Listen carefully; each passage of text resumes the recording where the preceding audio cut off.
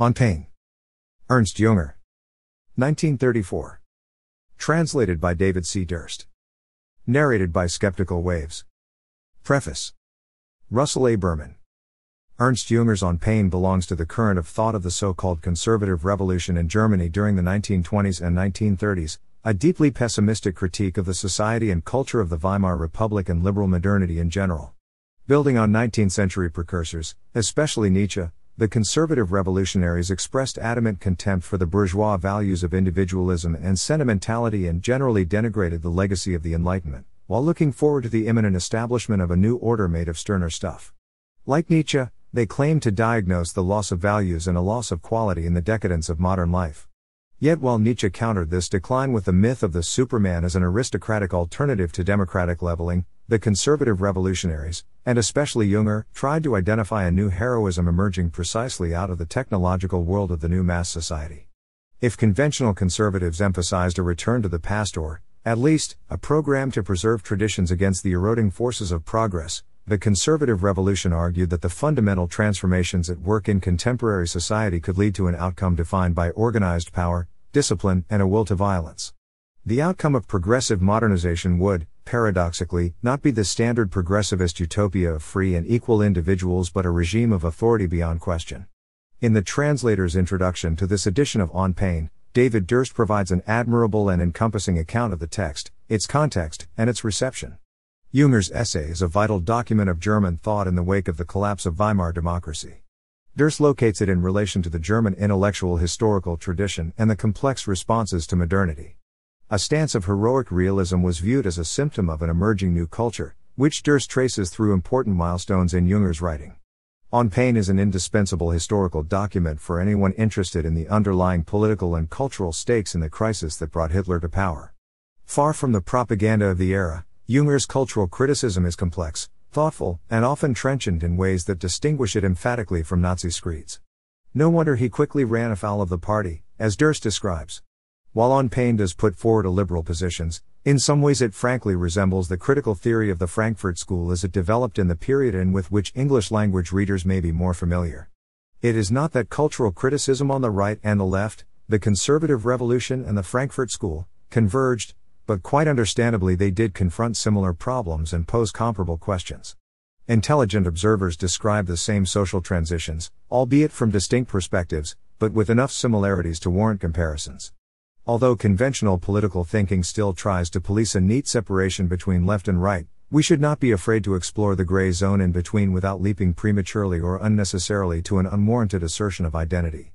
Jünger's rejection of sentimentalist optimism and his insistence on the centrality of pain, by which he means loss, suffering, and death as well as genuine physical pain, to the human condition is akin to the dark vision of Schopenhauerian pessimism that suffuses Max Horkheimer's thought. The blithe confidence in a collective forward that marked, and still marks, progressivism is no longer on the table. Whatever the consequences of the tragic sensibility, and there are various possible outcomes, it precludes the characteristic mentality of the historical optimist, best allegorized by the frozen smile of an emoticon. Happy days aren't here again.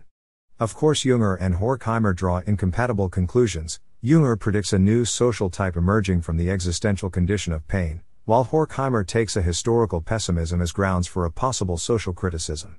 In addition to this similarity to the melancholy of critical theory, another point of contact involves the technological transformation of art. Jünger's comments on a new aesthetic sensibility, or rather the post-aesthetic sensibility of photography, bear an uncanny resemblance to Walter Benjamin's contemporaneous account, especially in his now canonical work of art in the age of mechanical reproduction. Jünger's On Pain deserves a similar dissemination as an account of the real cultural revolution of the 1930s. Photography, then, is an expression of our peculiarly cruel way of seeing. Ultimately, it is a kind of evil eye, a type of magical possession.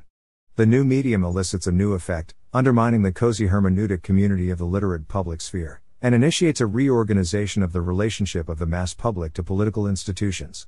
Finally, one can even argue a doppelganger resemblance between Jünger and Theodor Adorno. Both tend to present a historical timeline that emphasizes a fundamental break between laissez-faire liberal and post-liberal, collectivist cultural formations. They both share a post-Weberian suspicion of bureaucracy, and they are both allergic to facile sentimentality. Perhaps most importantly, Adorno and Jünger present uncannily similar treatments of the demise of subjectivity. Jünger describes how humans turn themselves into objects as technology. For Adorno, this objectification is at the crux of a history of alienation. Of course, their evaluations of this development could not be further apart. Jünger embraces technological post-humanity as a welcome alternative to effete humanism, while for Adorno the degradation of individuality entails a damaged life, the scars of which preserve the memory of suffering. As a period document, On Pain is powerful. It provides important evidence regarding the cultural mentality in the wake of the collapse of the Weimar Republic. It makes the strong case for revolution as conservative, rather than as emancipatory, and it ought to be read next to other revolutionary appeals, from Lenin's State and Revolution to Bertolt Brecht's The Measures Taken.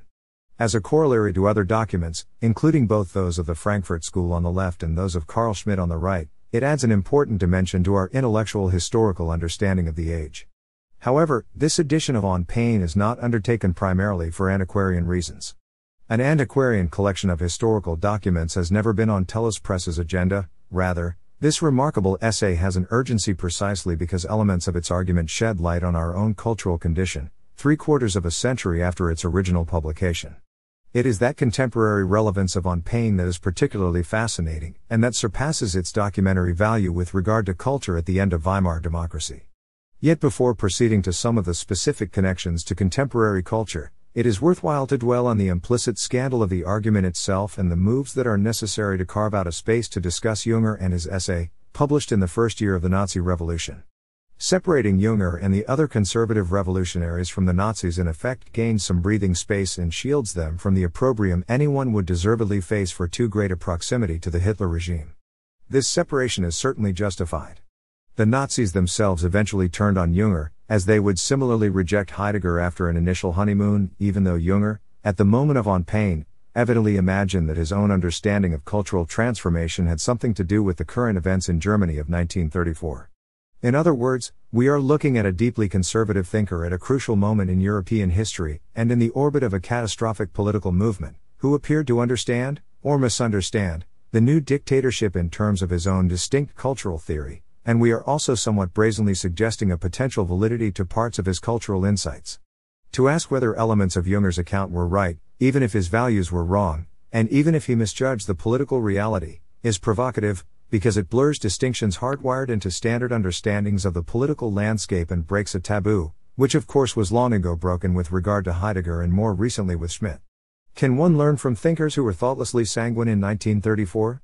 The provocation gets worse, though. For in addition to positing the credibility of some of Jünger's claims, we are also challenging simplistic assumptions about the historical moment.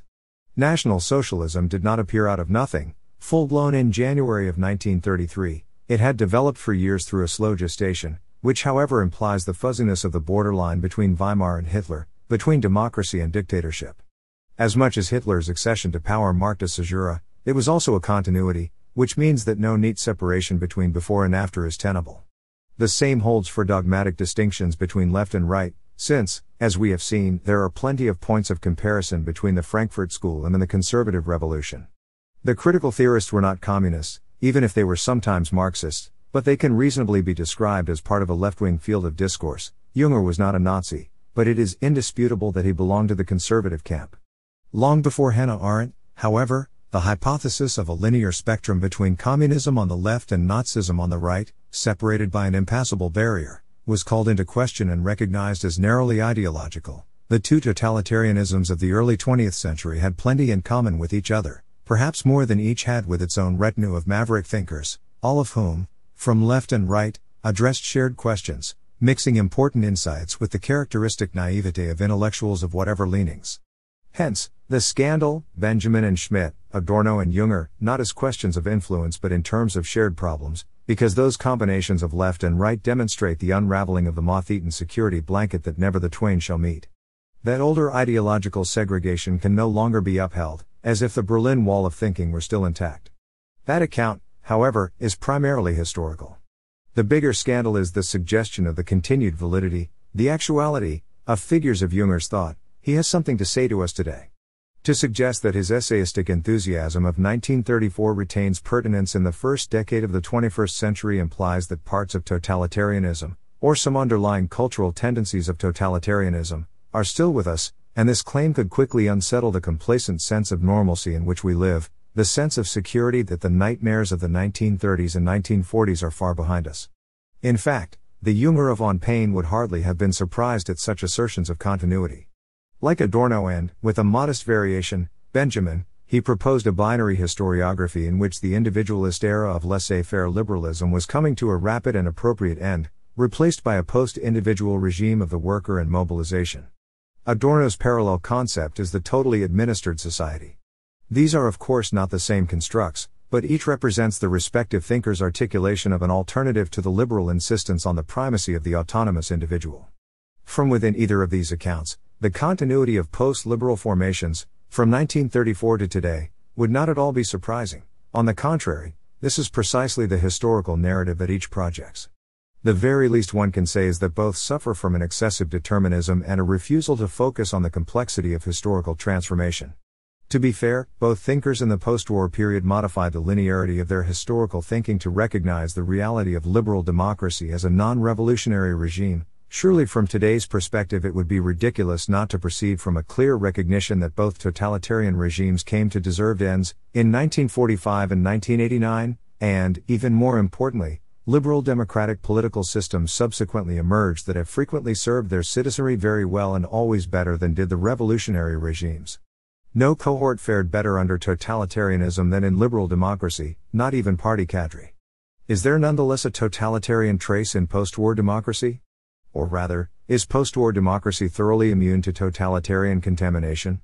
The claim that Jünger's description retains even partial viability today suggests that the post-totalitarian world, the democracies after Nazism and after communism, have been less than fully successful in retrieving the legacy of 19th-century liberalism.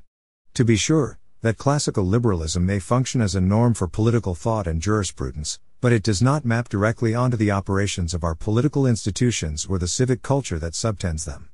Ours is no longer the social world of J.S. Mill, and, this is the hypothesis here, Jünger was able to identify some deep-seated illiberal tendencies in modernity, which came to the fore in the experience of the totalitarian movements and regimes but which, stripped of the historical trappings of the Nazi era, continue to operate in contemporary culture.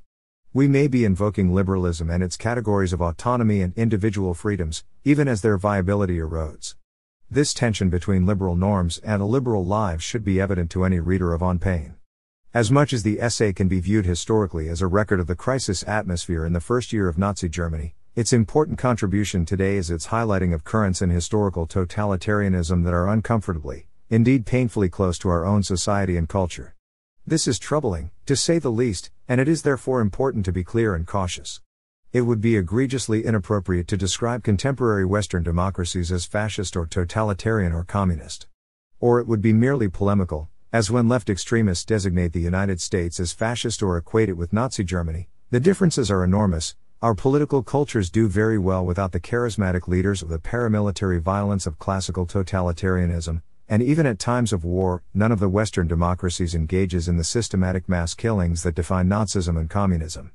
Democracies are better than the totalitarian regimes, and we ought to be able to articulate the grounds for this claim clearly and insistently in the current war of ideas. Yet appropriate pride in this difference should not blind us to underlying tendencies in our culture, a dark side to an ongoing and dynamic modernization, that threaten the categories of liberalism and generate a totalitarian temptation today. On Pain sheds a sudden light on how close that radical alternative to bourgeois normalcy remains. In this sense, Jünger's essay contributes to a critical theory of the present. A few examples can demonstrate its relevance. To the extent that On Pain presents Jünger's particular description of the transition from a liberal to a totalitarian culture, it could seem as distant to us today as does the era of Stalinism and communism, part of a very different century. However, reading Jünger should caution us against feeling too comfortable in our enlightened present, as if we were safely separate from that violent past. Component parts of that totalitarian illiberalism still litter our landscape like roadside bombs. The cruelties of blood and soil still haunt us, the killing fields of ethnic cleansing still thrive. 1934 is closer than we would prefer to imagine, and this is nowhere more evident than in the violence of jihadist terrorism. The defining war of our time derives directly from the milieu of On Pain. The specific connection between Nazism and Islamism, i.e., between a classic totalitarianism and one of its offspring, has been well documented and analyzed by Matthias Kunzel, in his Jihad and Jew Hatred, in which he describes how the exterminationist anti-Semitism of Nazism came to define the Islamist movement and its contemporary agenda. This is the continuity thesis between the conservative revolution and today. Yet On Pain is not anti-Semitic. Perhaps one might make the argument that in an account of Nazi Germany, which is surely one way to read Jünger's text, avoiding a discussion of racial policies in effect constituted an endorsement, but that is a different sort of claim, resting on a sin of omission. However, the salient connection between On Pain and jihadism is not about Jews, it is about death. On Pain celebrates violence and warfare. It sets killing as its goal, and even more than killing an enemy, any enemy, the ultimate goal is killing oneself, a will to self-sacrifice embedded in the machinery of warfare, while invoking subordination to some higher idea. Nor is such self-sacrifice even a great sacrifice. On the contrary, self-sacrifice is a credible option because one accepts how one's own life is of at best negligible value. Anticipating figures of thought from Schmidt's post-war theory of the partisan, Jünger provides the prehistory of the suicide bomber in this spirit. Recently, a story circulated in the newspapers about a new torpedo that the Japanese Navy is apparently developing. This weapon has an astounding feature. It is no longer guided mechanically but by a human device, to be precise, by a human being at the helm, who is locked into a tiny compartment and regarded as a technical component of the torpedo as well as its actual intelligence. This is hardly the model of the heroic warrior who, in passion or rage, in defense of crown or virtue, willingly faces death. Instead, Jünger describes the reduction of the personality through a thorough instrumentalization, a transformation of the formerly heroic warrior into a merely technical component in a way that dooms the soldier to a living death.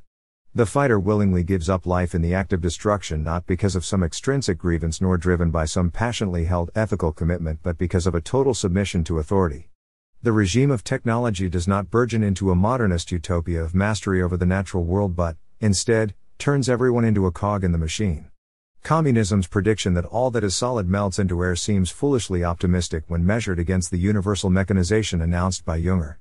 The preponderance of technological organization goes hand in hand with a reactionary sense of unquestioning obedience to the powers that be, whatever they are. Ideology is at best a flimsy pretext, devoid of substantive content. It is never the motivating force. That would indeed be a too idealistic account, as if ideas mattered more than deeds. Yet in the end, this celebration of life-denying violence is nothing if not a script for one of the paradigmatic actors of our age, the suicide bomber, including the terrorists of 9/11. This linkage between the cultural criticism of On Pain and the attack on the World Trade Center is not mere speculation. Jünger proceeds to explain how the model of the Japanese submarine with the instrumentalized soldier could easily be extended to allow for suicidal aerial attacks. Manned planes can be constructed as airborne torpedoes, which from great heights can dive down to strike with lethal accuracy the nerve centers of enemy resistance. The result is a breed of men that can be sent off to war as cannon fodder. Cannon fodder, this is the way that the Nazis and the Communists waged war, sending off masses of soldiers to their sure death. This is also the way that revolutionary Iran fought Iraq, by sending hordes of children, armed only with the plastic key that would open the gates of heaven, to clear minefields. Jünger's insistence on the centrality of pain as the driver of culture is cut from the same cloth as the terrorists' documented affinity for death. "You love life and we love death," said the Al-Qaeda spokesman on a tape released 3 days after the Madrid bombing of March 11, 2004. Proposing a distinction between a warrior movement of soldiers prepared to die and a complacent consumerist culture. This is nothing if not a reprise of the early 20th century German conservative contrast between Händler and Helden, between British merchants and Prussian heroes, that informed the conservative revolution. A soldier's death-defying bravery may be admirably virtuous, but the death-embracing terrorists who are engaged in a war against our way of life exercise a perversely seductive attraction on parts of today's public, especially the intellectual fellow travelers of jihadism. On Pain helps us understand why. Suicide bombers are symptomatic indications of the declining value of individual life, the lives of the innocent and arbitrary victims as well as the life of the bomber.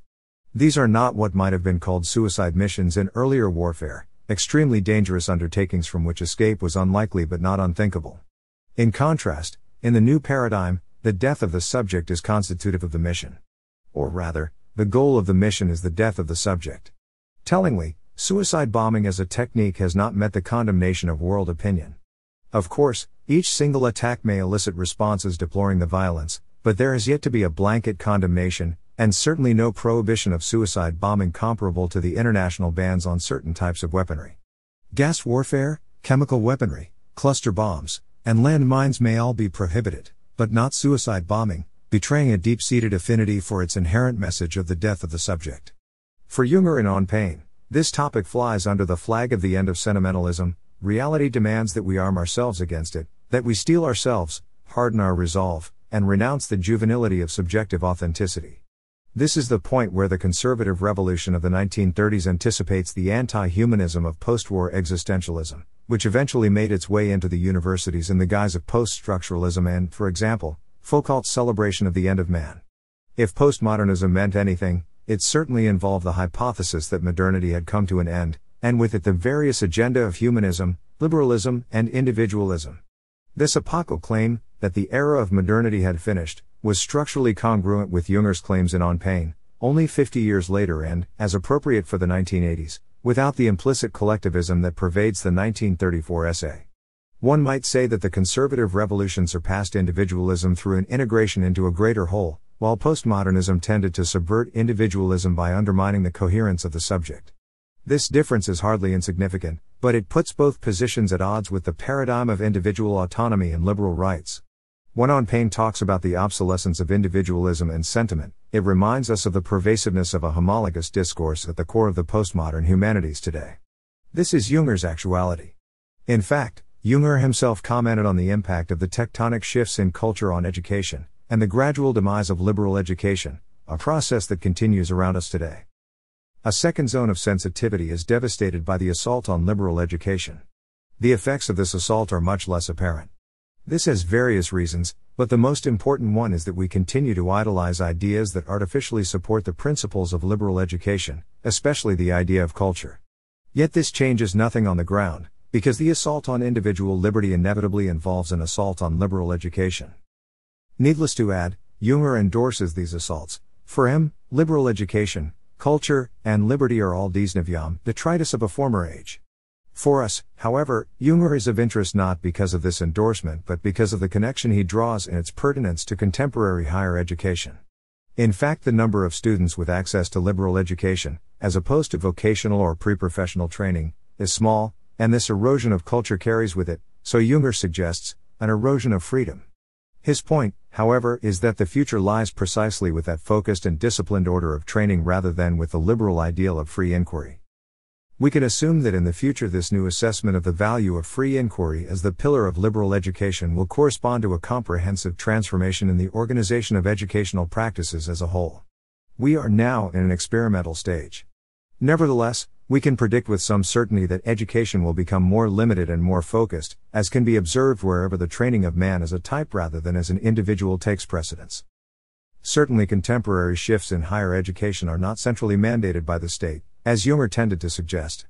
Without however fully discounting the role of government intrusion in education, one can identify imminent processes within universities that correspond to Jünger's account: the decline of the humanities, most obviously, and more broadly a tendency toward narrow specialization, just beneath the surface of interdisciplinarity. Whatever its benefits, interdisciplinarity can too frequently end up encouraging postmodern forms of eccentricity, idiosyncratic combinations defined by lateral moves rather than by some depth of disciplinary field. This network knowledge tends to have a niche character and systematically avoids opportunities to dig down into the knowledge base of the interpretive communities of disciplines. It can dodge hard questions by running to other fields. Jünger draws a connection, therefore, between the dismantling of humanistic education and free inquiry, on the one hand, and the emergence of specialized knowledge and established hierarchy, on the other. The immanent principle of the liberal arts was the autonomy of the individual personality and therefore just as involved in a trajectory of freedom as were the scholarly agenda of unencumbered research and academic freedom. It is this worldview of liberty that may be crumbling around us. The pedagogy of Western culture that prevailed in American higher education in the half-century after the end of the First World War, until 1968, certainly had its parochial limits, but its core content was emancipation, the triumph of democracy. This account has been pushed aside by a combination of philosophical anti-humanism, Heidegger's legacy reshaped in deconstruction, a cult of power, the post-structuralism of Foucault, scholarly specialization, an inability to present grand narratives, and some genuine expansion of interest in the world outside the West, due to the context of globalization. The legitimate curiosity about other cultures stands in an uneasy relationship to the theoretical frameworks. It is, after all, Difficult to elaborate narratives of decolonization without the category of liberty, while in addition politically correct hesitations typically prevent critics from measuring post-colonial or anti-imperial movements and states with the metrics of liberal freedom. Yet every refusal to speak out against repression anywhere undermines liberty everywhere. The apologies that are regularly pronounced for post-colonial excesses undermine the credibility of governance as such.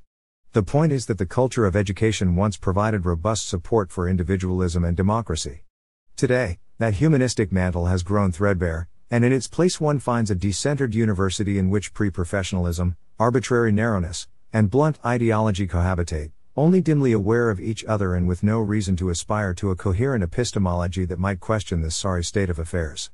In the meantime, it has become the norm that the bulk of research is now externally defined through funding mechanisms, from industry, foundations, and government, while, especially objectionable, social class differences undermine educational access. Attending a poor high school may not preclude admission to college, but it probably means that the door is already closed to specific career paths that require higher levels of preparation. Jünger identified this process at an early stage. We observe, for instance, that in many countries certain fields of study are now closed off to the younger generations from social strata assigned a lower level of reliability. The existence of numerous clauses, as applied to individual professions, institutions of higher education, or universities, is also indicative of a determination to cut off education right from the start to specific social classes, such as the academic proletariat, based on national interest. Of course, these are just isolated symptoms, but they nevertheless suggest that the free choice of a profession is no longer an unquestioned social arrangement. In the 11th section of On Pain, Jünger turns to a final theme, a colder order that bestows its unique character on our time of change. Humanity grows distant to itself, it transforms itself into its own object, and it eliminates its subjectivity, replacing sentiment with organization and efficiency. If the original human use of tools initially contributed to the definition of the species, humanity has reached a stage in which it itself is only instrumental. The growing objectification of our life appears most distinctly in technology, this great mirror, which is sealed off in a unique way from the grip of pain. Technology is our uniform.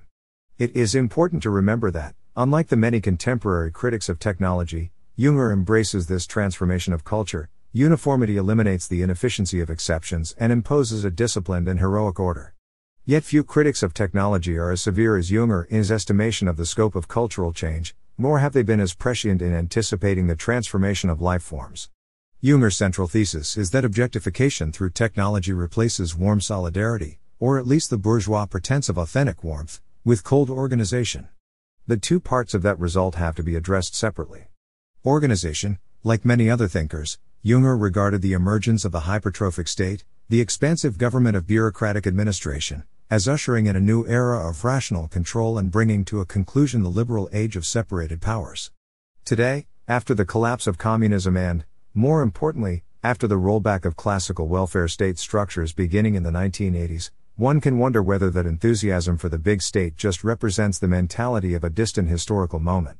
Such an argument would posit further dismantling of the state, or at least the centralized nation-states, and an expansion of alternatives, federalist decentering, market principles. This is the neoliberal version, or regional administration, such as the European Union.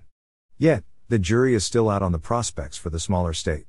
In recent years, there have been repeated calls for a re-engagement of the state and an expansion of its mission, in the wake of Hurricane Katrina, in the administration of education, and in the face of the current economic crises, especially in the housing market. It may yet turn out that, in the long run, the efforts to roll back government bureaucracy that began with the Reagan Revolution constituted only a brief episode in the ongoing history of state expansion, in which case Jünger's account of the comprehensive organization of society will be proven accurate. However, it is the second part of his claim that is more interesting: coldness. Communications technologies undermine face-to-face encounters while eliminating the separation of public and private spheres, let alone any notion of a 40-hour work week. Email and cell phone technology make us perpetually accessible, and the domestic space is no longer a cozy refuge. New forms of digital writing simplify spelling and privilege monosyllabic and paratactic language. Irony and subtlety, artifacts of another culture, do not carry well in electronic media. Given current interest in visual, as opposed to verbal, culture, Jünger's focus on photography is especially fascinating. Benjamin regarded photography and cinema as advances in rationality that could elicit critical recipients. Jünger looks at the same material and modifies the conclusion. If the result is rationality, it is cold rationality, in the spirit of Durst. The photograph stands outside of the zone of sensitivity. It has a telescopic quality. One can tell that the event photographed is seen by an insensitive and invulnerable eye. It records the bullet in mid-flight just as easily as it captures a man at the moment an explosion tears him apart. This is our own peculiar way of seeing. Photography, then, is an expression of our peculiarly cruel way of seeing. Tracing that cruelty through the contemporary landscape would involve linking multiple phenomena, from the proliferation of ever more violent entertainment films through the self-mutilation required to distort one's life into the prescribed categories of social networking websites. The viewing public, in contrast to Kant's older literate and reasoning public, proves itself again and again drawn obsessively to catastrophic images. The repeated displays of the Twin Towers in flames responded to an instinctual need, far beyond any journalistic necessity. There is some subterranean affinity between the terrorist production of violence and society's addiction to violent images, no perpetual peace here. This frame sheds light as well on Abu Ghraib, not the mistreatment of the prisoners, which was certainly reprehensible although surely exceptional, but the compulsion to photograph that cruelty and then, afterward, the insatiable desire for the perpetual display of the cruel images. That their dissemination only compounded the degradation of the victims never limited their circulation. On the contrary, probably only enhanced the pleasure of the gaze. The categorically liberal outrage at the rights abuse and inhuman mistreatment at Abu Ghraib coexisted comfortably with, indeed may have only been a pretext for, an uninterrupted viewing of pain. The whole world is watching, luridly. Jünger also anticipates the way technology has transformed the body. Humanism proceeded on the assumption of the integrity of the human body, from Leonardo's anatomical sketches to the opposition to the death penalty. Yet advances in bioengineering undermine inherited assumptions. We are not only the first living creatures to work with artificial limbs, through the use of artificial sense organs, we also find ourselves in the process of erecting unusual realms with a high degree of accord between man and machine. This is closely connected with the objectification of our view of life and thus also with our relation to pain. If humanism still survives, it is only with the help of prosthetic appendages. Instead of reducing healthcare costs, new technologies take over greater parts of our lives. What was once the privileged home of authenticity, the realm of emotions, is now a matter of pharmaceutical management, just as the end of life has become a question of technics. Jünger's speculation on the intrusive expansion of technology into the realm of the body clearly anticipates the extensive recent discussions of the blurring between humans and machines. This is an unexpected leap, from the conservative revolution to cyborgs, but what they share is the dismantling of liberal humanism. On Pain is uncannily contemporary. As embedded as it is in the specific situation of Germany in 1934, it identifies and analyzes with exceptional insight fundamental tendencies that define our society at the beginning of the 21st century. Liberal humanism is still under siege. Jünger applauded its demise, looking forward to a new order, which soon turned into an epochal catastrophe. Whether we can avoid a similar catastrophe is the question of our age. In order to defend the emancipatory content, the prospect of a free humanity, for the end of which Jünger clamored, a study of On Pain is indispensable. Translator's Introduction. David C. Durst. Tell me your relation to pain, and I will tell you who you are. Ernst Jünger, On Pain. 1. Ernst Jünger, 1895–1998, is widely regarded as one of the most important, if also most controversial, German writers of the 20th century. A highly decorated World War I veteran, Jünger remains perhaps best known for the gripping memoir of his experiences as a shock troop commander on the Western Front in Storm of Steel, 1920, as well as his oblique critique of the Nazi regime in the acclaimed novel On the Marble Cliffs, from 1939. Yet since the republication of his political writings from the Weimar Republic in Politische Publizistik 1919–1933 and 2001, renewed attention has been given to Jünger the political essayist. As a prominent intellectual in the right-wing nationalist circle of conservative revolutionaries, Jünger was an outspoken opponent of Germany's first and fateful experiment with parliamentary democracy. In 1925, he notoriously stated that he hated democracy like the plague and advocated in its place an extreme, authoritarian, and militaristic nationalism. His writings of the 1920s and early 1930s capture the radical right's criticism of liberalism as the worldview of the bourgeoisie and herald the rise of a new iron order across Europe based on authority, discipline, and sacrifice. This is no less true for his essay On Pain, Über den Schmerz, which first appeared in 1934, 1 year after Hitler's rise to power. According to Jünger's own testimony, On Pain is the third in a series of investigations on the dawning age of mobilization, which he began with the essays Total Mobilization, 1930, and The Worker, Mastery and Form, 1932. In Total Mobilization, Jünger describes the enormous process of mobilization, both technical and spiritual, underway in the establishment of large military-industrial states vying for power across the globe. This process marks an end to the golden age of security, Stefan Zweig, that defined bourgeois life in 19th century Europe. The dynamics of large-scale technology and mass society demand collective responses, in which the individual was no longer of value in his own right but only in relation to the state. As Jünger writes, in this age the individual can be sacrificed without a second thought. This transformed world, as he would term it, became nowhere more visible than in the Great War, where the battles of materiel, i.e., of heavy armor and artillery, played out in dimensions in which the fate of the individual disappeared. Jünger's second, longer essay, The Worker, turns attention to the Gestalt, literally, form, figure, or shape, or new, post-individualistic type of human being, whose historic mission lies in embracing this process of mobilization by subordinating his freedom to the imperatives of the state. The Worker proclaims the end of the bourgeois individual, whose liberal values have become obsolete. In the mass industrial societies of the 20th century, individual liberty, security, and pacifism are replaced by authority, discipline, and militarism. Just as the soldiers in the trenches of the Great War had become the day laborers of death, so too do the workers of the post-World War I era assume the steely shape of soldiers. Here, one no longer speaks of individual rights or private life, but of duty and service to the state. In a symbolically charged gesture, Jünger predates the preface of The Worker to July 14, 1932. In the age of total mobilization, the former lieutenant in Prince Albrecht of Prussia's Hanoverian regiment believed, the authoritarian spirit of Prussia would supersede the liberal spirit of 1789 as the preeminent ideology of European states. The revolution to come would be based on conservative principles from the right. The ideal of individual freedom, he later writes in May 1933, has become meaningless over against a spirit that sees happiness in rigorous discipline and service for great deeds. Completing this series of essays from the early 1930s, On Pain announces a new metaphysics of pain.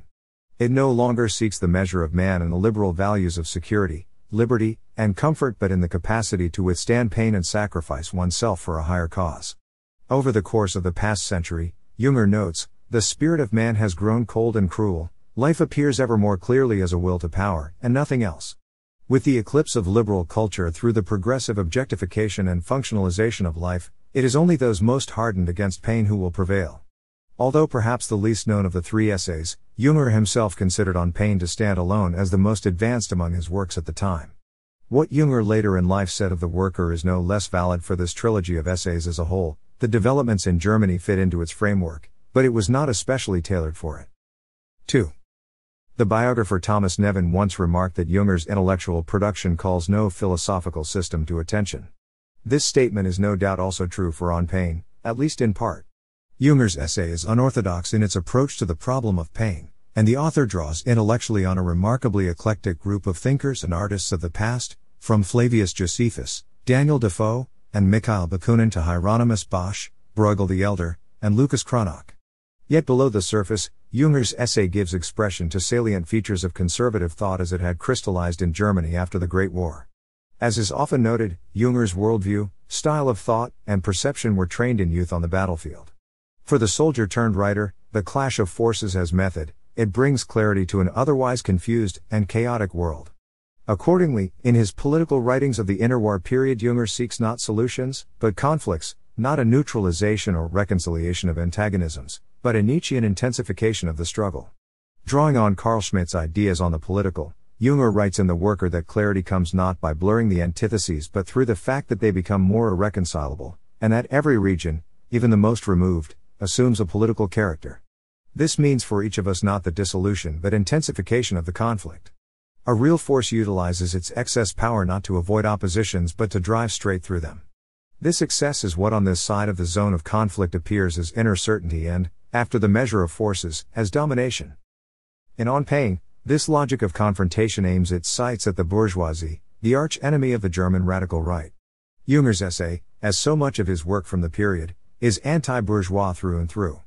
The deep and bitter resentment that frontline soldiers felt against the home front after the humiliating collapse of the war effort, surfaces in Jünger's implacable attitude toward the bourgeoisie as a whole.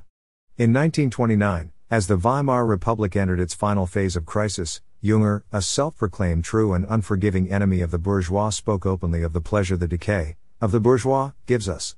Despite his cool distance to the Nazi leadership, which had long courted him, Jünger must have felt some satisfaction that his prognostications on the self-dissolution of the bourgeois world proved to be correct in Germany as Hitler took over power in late January of 1933.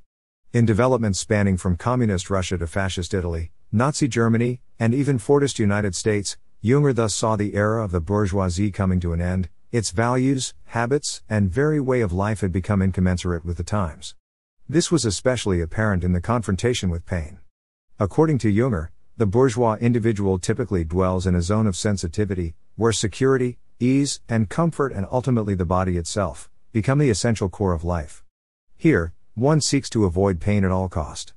During the liberal 19th century, advocates of the Enlightenment were of the belief that pain, both physical and psychological, was something that science and technology could marginalize or even banish from human life.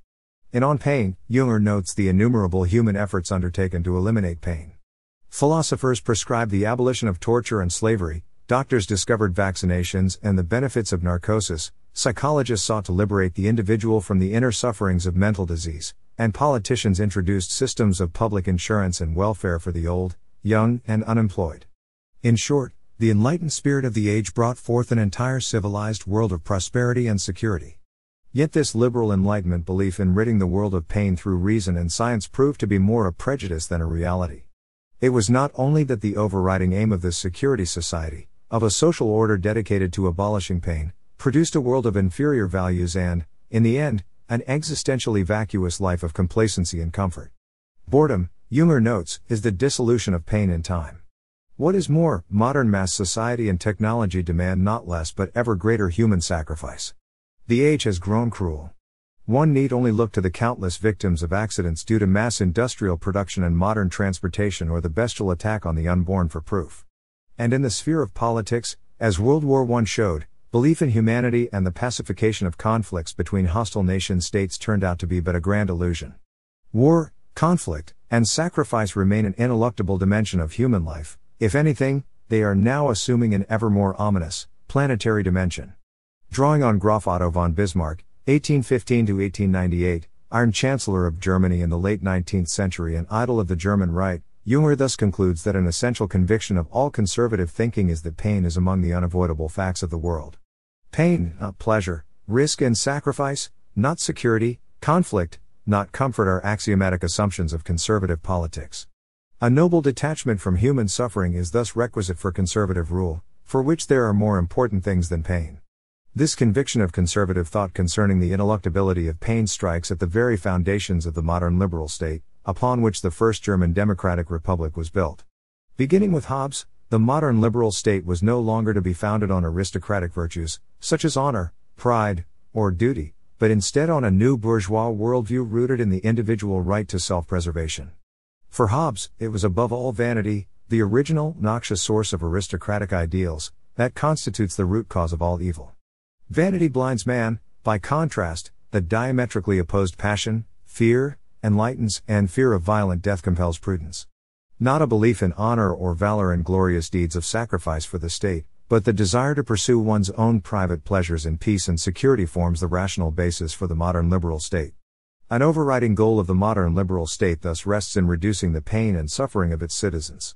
Duty to the state is no longer natural or absolute, but contingent upon the security that the state provides for private individuals to reap the fruits of peaceful coexistence in the arts, agriculture, and commerce. Hence, the Leviathan's famous line, "The end of obedience is protection."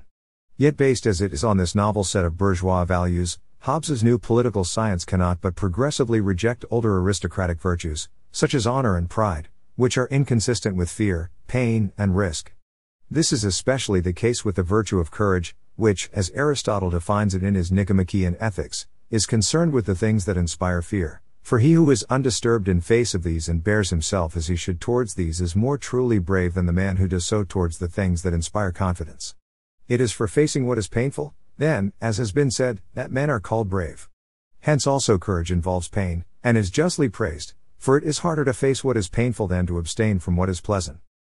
Jünger's conviction that the downfall of the bourgeois order is a consequence of this denial of courage was no doubt influenced in its articulation by his friend Carl Schmitt. In correspondence from the early 1930s, Jünger and Schmitt exchanged ideas on a range of topics related to their work, including not only Schmitt's concept of the political as friend-enemy relation but also Hobbes's ideas on fear and pain. Jünger read Schmitt's The Concept of the Political and no doubt would have found in Schmitt's short but striking discussion of Hegel's polemically political definition of the bourgeois enormous resonance with his own ideas. In the passages added to the 1932 edition of The Concept of the Political, Schmitt writes that the young Hegel describes the bourgeois as an individual who does not want to leave the apolitical riskless private sphere. He rests in the possession of his private property, and under the justification of his progressive individualism he acts as an individual against the totality. He is a man who finds his compensation for his political nullity in the fruits of freedom and enrichment and above all in the total security of its use. Consequently he wants to be spared courage, Tapferkeit, and exempted from the danger of violent death. But beyond Schmitt or even Hegel, we can trace Jünger's view of the bourgeoisie in relation to the question of courage above all to Friedrich Nietzsche. Jünger read Nietzsche's The Will to Power and the Birth of Tragedy a year before the outbreak of the First World War, and, according to biographer Heimo Schwilk, this experience had an explosive effect on the 18-year-old. Repulsed by the conventions of Wilhelm and Germany, Schwilk notes, Jünger felt attracted to Nietzsche and was enthralled by his devastating critique of the bourgeoisie. Indeed, it was none other than Nietzsche, an intellectual shock trooper for the radical right in Germany especially after the Great War, who saw in the bourgeois an individual's sensitivity to pain, inward acts of cowardice and lack of courage, signs of the mediocrity, decay, and nihilism of European civilization as a whole. What was this last man, of which Nietzsche so menacingly spoke, if not the individual who loses courage and submits when faced with this tremendous machinery of 19th-century mass society? It was this same kind of cowardly figure that Jünger would come across in Louis Ferdinand Céline's Journey to the End of the Night, which he read just as he was completing On Pain in early 1934. In this celebrated semi-biographical novel from 1932, Céline, whom Jünger called the Rabelais of a completely worthless world, depicts the nihilistic antihero Bartholomew in his aimless flight from the trenches of World War I to colonial Africa, Fordist America, and the working-class slums of post-war Paris. Nietzsche's influence is not only present in Jünger's antipathy toward the bourgeois individual as the last man, but also in the rediscovery of the virtue of manliness for the modern world. In The Will to Power, Nietzsche embraces the idea of a new courage with no a priori truths, but a free subordination to a ruling idea that has its time. This no doubt left its trace on Jünger. Already in his field notebooks during the war, the young soldier expresses his conviction that courage is the only virtue of man. And in The Battle as Inner Experience, 1922, notorious for its lust for war and blood, Jünger writes, "Courage is the wind that drives to far coasts, the key to all treasures, the hammer that crafts great empires, the armor without which no culture exists. Courage is the effort of one's own person to the last consequence, the jump-start of an idea against matter, without care for what comes of it. Courage means to let oneself be nailed to the cross for one's cause. Courage means, in the last moment of life, to still show allegiance to the thought for which one stood and fell. To the devil with the times that want to take from us courage and men." Yet no one captures this Nietzschean pathos of courage as a kind of a more fati, a standing one's ground at a lost post or, better, in a lost world, more strikingly than Jünger's intellectual mentor of sorts, Oswald Spengler. In the final section of Man and Technics, 1931, Spengler writes, "There is only one worldview that is worthy of us, and which has already been discussed as the choice of Achilles: better a short life, full of deeds and glory, than a long life without substance. The danger is so great, for every individual, every class, every people, that to cherish any illusion whatsoever is deplorable. Time cannot be stopped, there is no possibility for prudent retreat or wise renunciation. Only dreamers believe there is a way out. Optimism is cowardice. We are born into this time and must courageously follow the path to the end as destiny demands. There is no other way. Our duty is to hold on to the lost post, without hope, without rescue, like the Roman soldier whose bones were found in front of a door in Pompeii, who, during the eruption of Vesuvius, died at his post because they forgot to relieve him. That is greatness. The honorable land is the one thing that cannot be taken from a man." This heroic realism or cult of courage and sacrifice was the German radical right's response to a modern world in decline. In what Jünger himself calls a last and most remarkable phase of nihilism, the only remaining virtue is courage, i.e., Andrea or manliness, the original ideal of the heroic Greek world. Yet in contrast to Nietzsche, For whom manliness remained a virtue of the wise and noble few, Jünger transforms this ideal by linking it with the will of the Arbeiter. In On Pain, courage is transformed into the discipline and detachment of the worker, an essential, if no longer noble, capacity to hold out in the zone of pain. In the exacting age of total mobilization, the courageous warrior hero is replaced by the obedient laborer of sacrifice and death. The worker no longer tries to anesthetize pain but instead seeks to master pain and organize life so that he is armed against it at every turn. With remarkable perspicuity, Jünger anticipates here the rise of a new breed of men who become one with new, terrorizing machines of death and destruction. Equipped with an unmatched ability to treat oneself in a cold and detached way as an object, this worker type makes possible human-guided torpedoes and manned planes that, like later the kamikaze pilots of World War II, can dive down to strike with lethal accuracy the nerve centers of enemy resistance. Indeed, Jünger's vision of manned missiles seems to reflect a logic that later inspired the design of the Daimler-Benz Project F in Nazi Germany during the final years of World War II. The DBFs were manned jet aircraft holding 3,000 kilograms of explosives that were to be launched from a long-range carrier aircraft, the DBC or America bomber, once the enemy target was in visual range. The pilot of the DBF was to eject through an escape hatch located beneath the cockpit and parachute to safety once he was assured of the hit. In reality, the mission meant almost certain death for the pilot. According to Albert Speer, with these manned missiles Hitler dreamed of turning the skyscrapers of Manhattan into huge burning torches. In On Pain, Jünger also traces how this altered relation to pain is inscribed in new patterns of human appearance, education, and organization emerging in the age of mobilization. The physiognomy of the bourgeois, for instance, is delicate, pliant, changing, and open to the most diverse and distracting kinds of influences. It reflects a life and culture of noncommittal ease, vacuous comfort, and security. By contrast, the face of the worker is resolute and hardened through rigorous training. It possesses clear direction and is single-minded, objective, and unyielding. These latter are the steely, yet inwardly emptied out, faces of Hitler's worker soldiers, which Leni Riefenstahl would capture on film in Triumph of the Will, 1935, parading with shovels in hand at the Nazis' Nuremberg rally in 1934. Receiving rigorous, narrow, specialized training and taught to act no longer individually but as a unit, the worker is able to view himself dispassionately as an object ready for service and sacrifice for a higher, collective cause. In a plain, unambiguous fashion, requiring neither moral deliberation nor doubt, the worker responds to all life's challenges as if obeying a command, i.e., beyond good and evil. Hence, the predilection for uniforms, masks, and sports. This differs dramatically from the habitus of the liberally educated bourgeoisie, which, as the dissolute and distracted masses, are moved morally. As Jünger writes, they unite in situations of excitement and indignation. They must be convinced that the opponent is evil and that they are prosecuting justice against this evil. But the peculiarity of the worker is not only visible in outward physical appearance, training, or group dynamic, more importantly, it can be seen in the way that this new race of men views the world. According to Jünger, technology breeds discipline, technology is our uniform, and this was nowhere more apparent than in photography. In a reversal of his earlier, negative opinion of photography, at the end of the 1920s Jünger became captivated by the possible uses of the photographic apparatus to advance the political cause. During the final years of the Weimar Republic, Jünger, his brother Friedrich Georg, and his friend Edmund Schultz collaborated on several fascinating, yet today little-known, photo books, which covered topics ranging from the sorry state of parliamentary democracy in Germany to the rise of authoritarian worker states on the ashes of the bourgeois world. In all these efforts, as Jünger noted already in The Worker, photography should assume the role of a political weapon of assault. The use of photography as a political weapon was by no means an invention or monopoly of the German right. In the late 1920s and early 1930s, the newspaper publisher Willy Münzenberg, 1889-1940, and his left-wing colleagues sought to form a cadre of worker photographers who would regard the photographic image as their weapon and the camera as a weapon in the struggle of the proletariat. With the radical polarization of fronts during the last, intense years of the Republic, parties across the political spectrum ever increasingly chose the visual image over rational persuasion in their attempts to mobilize the masses. Photo magazines of all stripes sprouted up as vehicles for the dissemination of political views among the masses and proved to be an effective means in the mass struggle for political power. Here, one only needs to think of John Hartfield's famous photo montages on the cover of the pro-communist Arbeiter Illustrierter Zeitung or AIS, Workers' Illustrated magazine, and collected in Kurt Tucholsky's Deutschland über alles, 1929.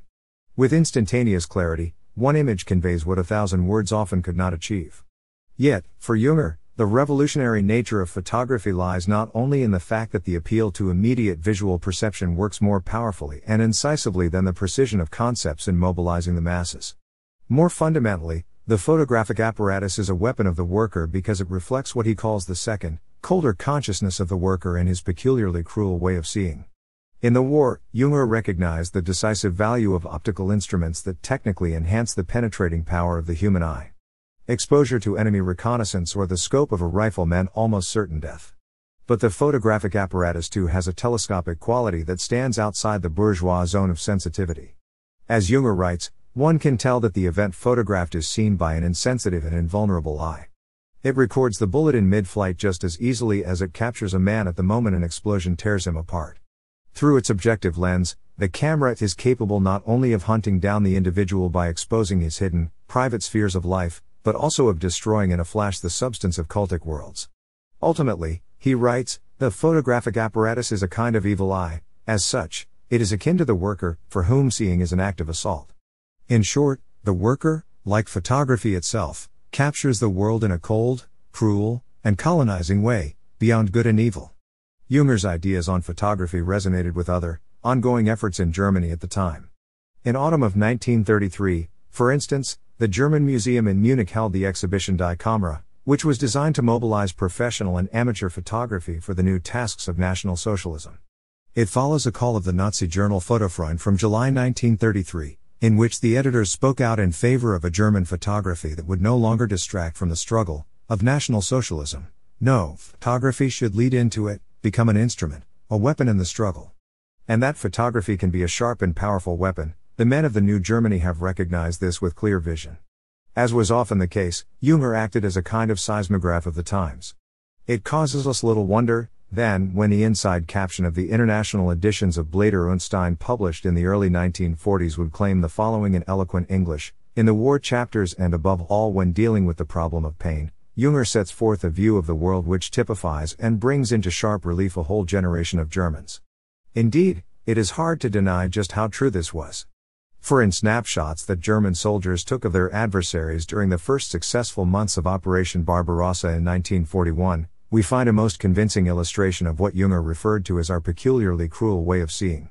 German soldiers not only perpetrated abominable crimes against humanity, but they also took photos of their victims in humiliating scenes and made these trophies of war available on order for the amusement of others. These heinous acts reveal a peculiarity of German fascism, a cold, cruel, and colonizing gaze that Jünger seems to have heralded. All the more remarkable, then, is Jünger's own personal reaction to the atrocities of the Nazi regime perpetrated by German soldiers, SS, and Wehrmacht during the Second World War. Especially in his diaries, Radiations, Strahlungen, Jünger's response to reports of the systematic murder of thousands of Jews by the SS while on duty in the Caucasus in the fall of 1943 and, later, to the sight of emaciated Jews just released from the Belsen concentration camp in 1945 is not of a man detached from suffering or sure of himself in the zone of pain and discipline. Shaken by the sight of Holocaust survivors, Jünger writes, only the sight of the individual, of the nearest, can reveal to us the suffering of the world. 3. Jünger wrote on pain in the early months of 1934 while residing in the medieval town of Goslar im Harz, located in Lower Saxony.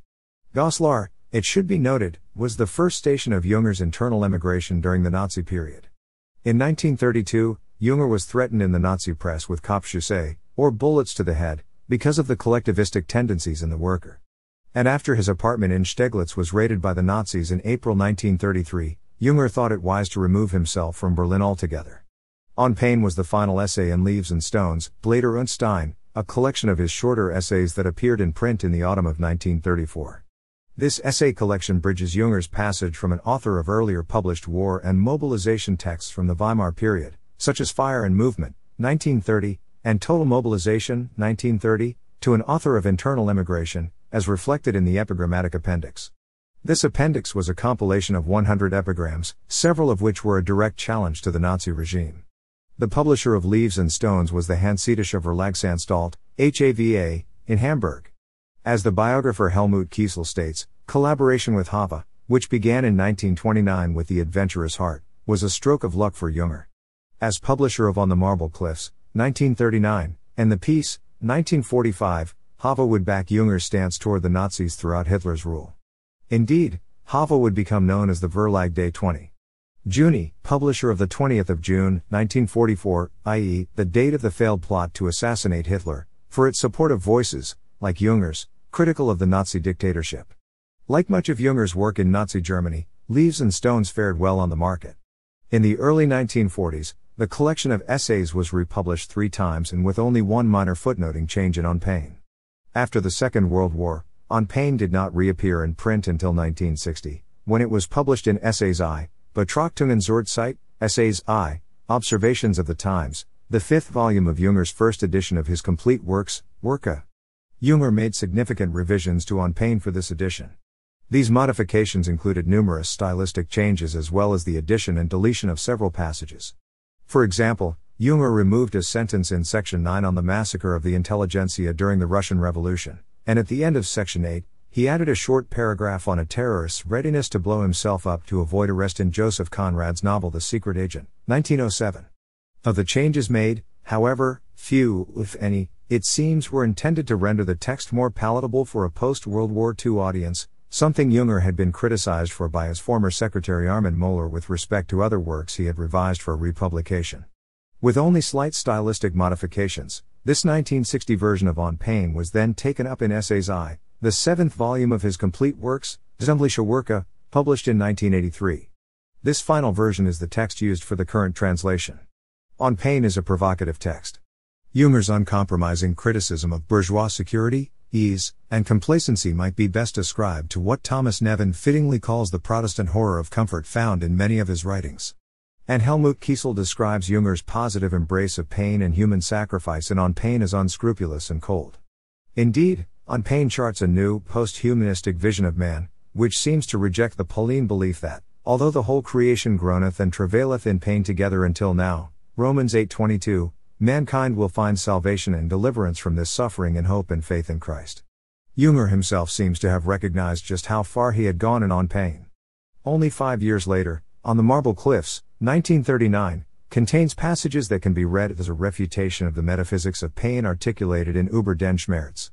This change in perspective is said to be a consequence of his alleged turn to Christian humanism, which culminated in Der Friede, 1945, his call on the youth of Europe and the world for a return to Christendom in response to the nihilism of totalitarianism. On Pain poses several challenges for a translator. On the one hand, Jünger makes use of military terminology that, depending on the context, is not easily translated into English, such as Materialschlacht, Battle of Material, or Rüstung, preparation for war. This is no less true for other terms, such as Gestalt, Sicherheit, security/safety, or Entfernung, detachment/distance, that assume a more systematic role in Jünger's essay. Here, I have had the luxury of being able to consult earlier translations of Jünger's writings, such as Michael Hoffman's Storm of Steel, Joel Gold and Richard Wollen's Total Mobilization, and Joel Agee's short excerpt from On Pain. On the other hand, a further, more serious challenge rests in rendering the style or tone of Jünger's essay into English. As befits his approach to the problem of pain, Jünger's diction and style aspire to a kind of noble detachment and judgment, which this self-proclaimed field marshal of ideas felt was requisite for sovereign rule. In this sense, On Pain is an expression of Jünger's famed Desinvulture. Jünger was no doubt conscious of this. In another essay in Leaves and Stones, Praise of Vowels, Lob der Vokal, Jünger provides insight into the mechanics of this style of detachment. Borrowing from the German philologist Jacob Grimm, Jünger speaks of the masculine ground of consonants and feminine ground of vowels. If the consonant is hard and manly, the vowel is soft and womanly. He also adds here his thoughts on the relation of consonants and vowels, words and sounds to pain. Every significant pain, wherever it may be felt, no longer expresses itself through words but through sounds. The sights of birth and death are filled with such sounds. We have perceived them again perhaps in their full strength in war, on the battlefields at night filled by the calls of wounded, in the great military hospitals, and in the petrifying cry of death, the meaning of which no one will fail to hear. The heart senses these sounds differently than words, immediately it is touched by both warmth and coldness alike. Human beings become very similar here. Through the great pain the uniqueness of the person who feels pain is destroyed. So too are the special qualities of voice destroyed. Consonants are scorched, the sounds of utmost pain have the nature of pure vowels. In the original German, On Pain has a cold and unforgiving quality, Despite moments where the bestiality of the modern age seemed to haunt Jünger like the cries of wounded on the battlefield. It is an essay more of consonants and words than of vowels and sounds. It is literally über den Schmerz, i.e., as if seeking to surmount, with the stress on beyond the pain or over the pain.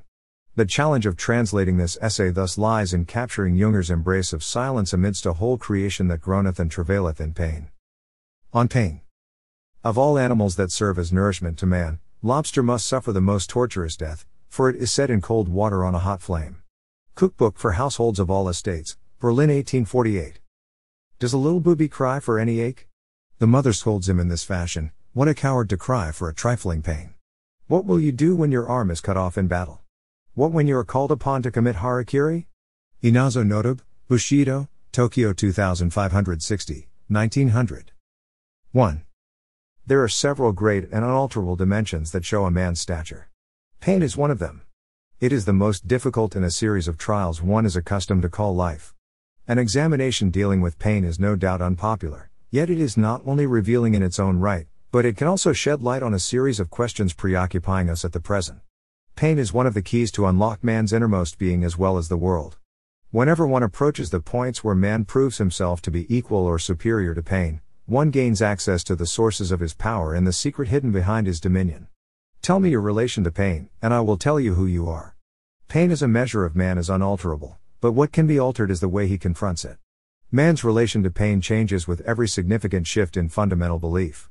This relation is in no way set. Rather, it eludes our knowledge, and yet is the best benchmark by which to discern a race. We can observe this clearly today, since we have a novel and peculiar relation to pain in a world without binding norms. Through examination of this new kind of relation to pain, we now intend to secure an elevated point of surveillance, from which we may be able to catch sight of things still imperceptible on the ground. Our question is, what role does pain play in the new race we have called the worker that is now making its appearance on the historical stage? Concerning the inner form of this investigation, we are striving for the effect of a bombshell bursting with delayed action, and we promise the attentive reader that he shall not be spared. 2. Let us direct our attention first of all toward the peculiar mechanics and economy of pain. The ear becomes anxious when it hears the words pain and mechanics together, and this is because the individual has a desire to situate pain in the realm of chance, in a zone one can avoid and evade or at the very least need not be subject to according to the laws of necessity. But if one musters up the inner distance necessary for examination of this object, such as the standpoint of a doctor or a spectator in the galleries watching the gushing blood of gladiators from foreign lands, one soon senses that pain has a sure and ineluctable hold. Nothing is more certain and unavoidable than pain. It resembles life's inescapable shadow or a gristmill grinding the grain ever finer and with ever more incisive rotations. The ineluctability of pain's hold stands out with particular clarity in the observation of smaller processes of life condensed into short time intervals. The insect at our feet, winding its way through the thicket as through the depths of a jungle, seems threatened to an unimaginable degree. Its tiny path resembles a train of terrifying encounters. On both sides it confronts a vast arsenal of obstacles and trenches. And yet this path is but a likeness of our own. Surely we are apt to forget this relation in times of refuge, but we are reminded of it immediately whenever the elementary zone comes into sight. We are embedded inextricably in this zone, and we cannot evade it through any kind of optical illusion. We feast and stroll like Sinbad the sailor with his wayward followers on the back of an enormous fish he mistakes for an island. The chant media in Vita springs from a sentiment aware of this threat. We also possess exceptional images of how life is surrounded and engulfed by pain in the impressive paintings of Hieronymus Bosch, Bruegel, and Cranach, whose significance we begin to appreciate again today, and which only a short time ago were considered absurd inventions. These paintings are more modern than one believes, and it is not by accident that technical skill plays such a significant role in them. Many of Bosch's paintings, with their nocturnal conflagrations and infernal flues, resemble industrial landscapes in full operation, and Cranach's Great Inferno, on display in Berlin, contains a complete array of technical instruments. One of the often recurring motifs is a rolling canopy, with a large, shining knife jutting out of the opening. The sight of such devices evokes a special kind of horror. They are symbols of a mechanically disguised assault that is colder and more rapacious than any other. 3. Pain's disregard for our system of values greatly increases its hold on life. The emperor who, when urged to remove himself from the line of fire, responded by asking whether one had ever heard of an emperor falling in battle, exposed himself to one of those errors to which we all too willingly succumb. No human situation is secure against pain. Our children's tales close with passages about heroes who, after having overcome many dangers, live out their lives in peace and happiness. We hear such assurances with pleasure, for it is comforting for us to learn about a place removed from pain. Yet, in truth, life is without any such satisfying end, as is evidenced by the fragmentary character of most great novels, which are either incomplete or crowned by an artificial conclusion. Even Faust closes with this sort of contrived literary device. The fact that pain repudiates our values is easily hidden in times of peace. Yet we already begin to reel when a joyful, wealthy, or powerful man is stricken by the most ordinary afflictions. The sickness of Friedrich III, who died of routine throat cancer, evoked an almost incredible sense of astonishment. A very similar sentiment can seize us when, observing a dissection, we encounter human organs indiscriminately perforated or covered with malignant tumors, indicating a long, individual path of suffering. The seeds of destruction are indifferent to whether they destroy the mind of a numbskull or a genius. The scurrilous, yet significant, verse of Shakespeare speaks to this sentiment. Imperious Caesar, dead and turned to clay, might stop a hole to keep the wind away. Schiller, too, elaborates on this fundamental idea in his Stroll Under the Linden Trees. During times we are apt to call unusual, the indiscriminate nature of this threat is even more apparent. In war, when shells fly past our bodies at high speeds, we sense clearly that no level of intelligence, virtue, or fortitude is strong enough to deflect them, not even by a hair. To the extent this threat increases, doubt concerning the validity of our values forces itself upon us. The mind tends toward a catastrophic interpretation of things wherever it sees everything called into question. Among the questions of eternal debate is the great clash between the Neptunists and Vulcanists, while the past century, in which the idea of progress predominated, can be characterized as a Neptunistic age, we tend increasingly toward volcanic views. Such a tendency can be seen best in the particular predilections of the mind. A predisposition to a sense of ruin has its proper place here. It has not only conquered broad domains of science, but it also explains the lure of countless sects. Apocalyptic visions spread. Historical analysis begins to investigate the potential for a complete collapse to take place internally through deadly cultural diseases or externally through the assault of the most foreign and unmerciful forces, such as the colored races. In this connection the mind feels itself drawn toward the image of powerful empires perishing in their prime. The rapid destruction of the South American cultures forces us to admit that even the greatest civilizations we know are not assured safe development. In such times, the primordial memory of the lost Atlantis recurs. Archaeology is actually a science dedicated to pain. In the layers of the earth, it uncovers empire after empire, of which we no longer even know the names. The mourning that takes hold of us at such sites is extraordinary, and it is perhaps in no account of the world portrayed more vividly than in the powerful and mysterious tale about the city of brass. In this desolate city surrounded by deserts, the Emir Musa reads the words on a tablet made of iron of China, "For I possessed 4,000 bay horses in a stable, and I married 1,000 damsels, of the daughters of kings, high-bosomed virgins, like moons, and I was blessed with 1,000 children, like stern lions, and I lived 1,000 years, happy in mind and heart, and I amassed riches such as the kings of the regions of the earth were unable to procure, and I imagined that my enjoyments would continue without failure. But I was not aware when there alighted among us the terminator of delights and the separator of companions, the desolator of abodes and the ravager of inhabited mansions, the destroyer of the great and the small and the infants and the children and the mothers. We had resided in this palace in security until the event decreed by the Lord of all creatures, the Lord of the heavens and the Lord of the earths, befell us.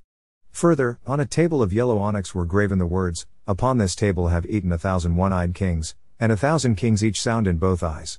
All of them have quitted the world, and taken up their abode in the burial grounds and the graves.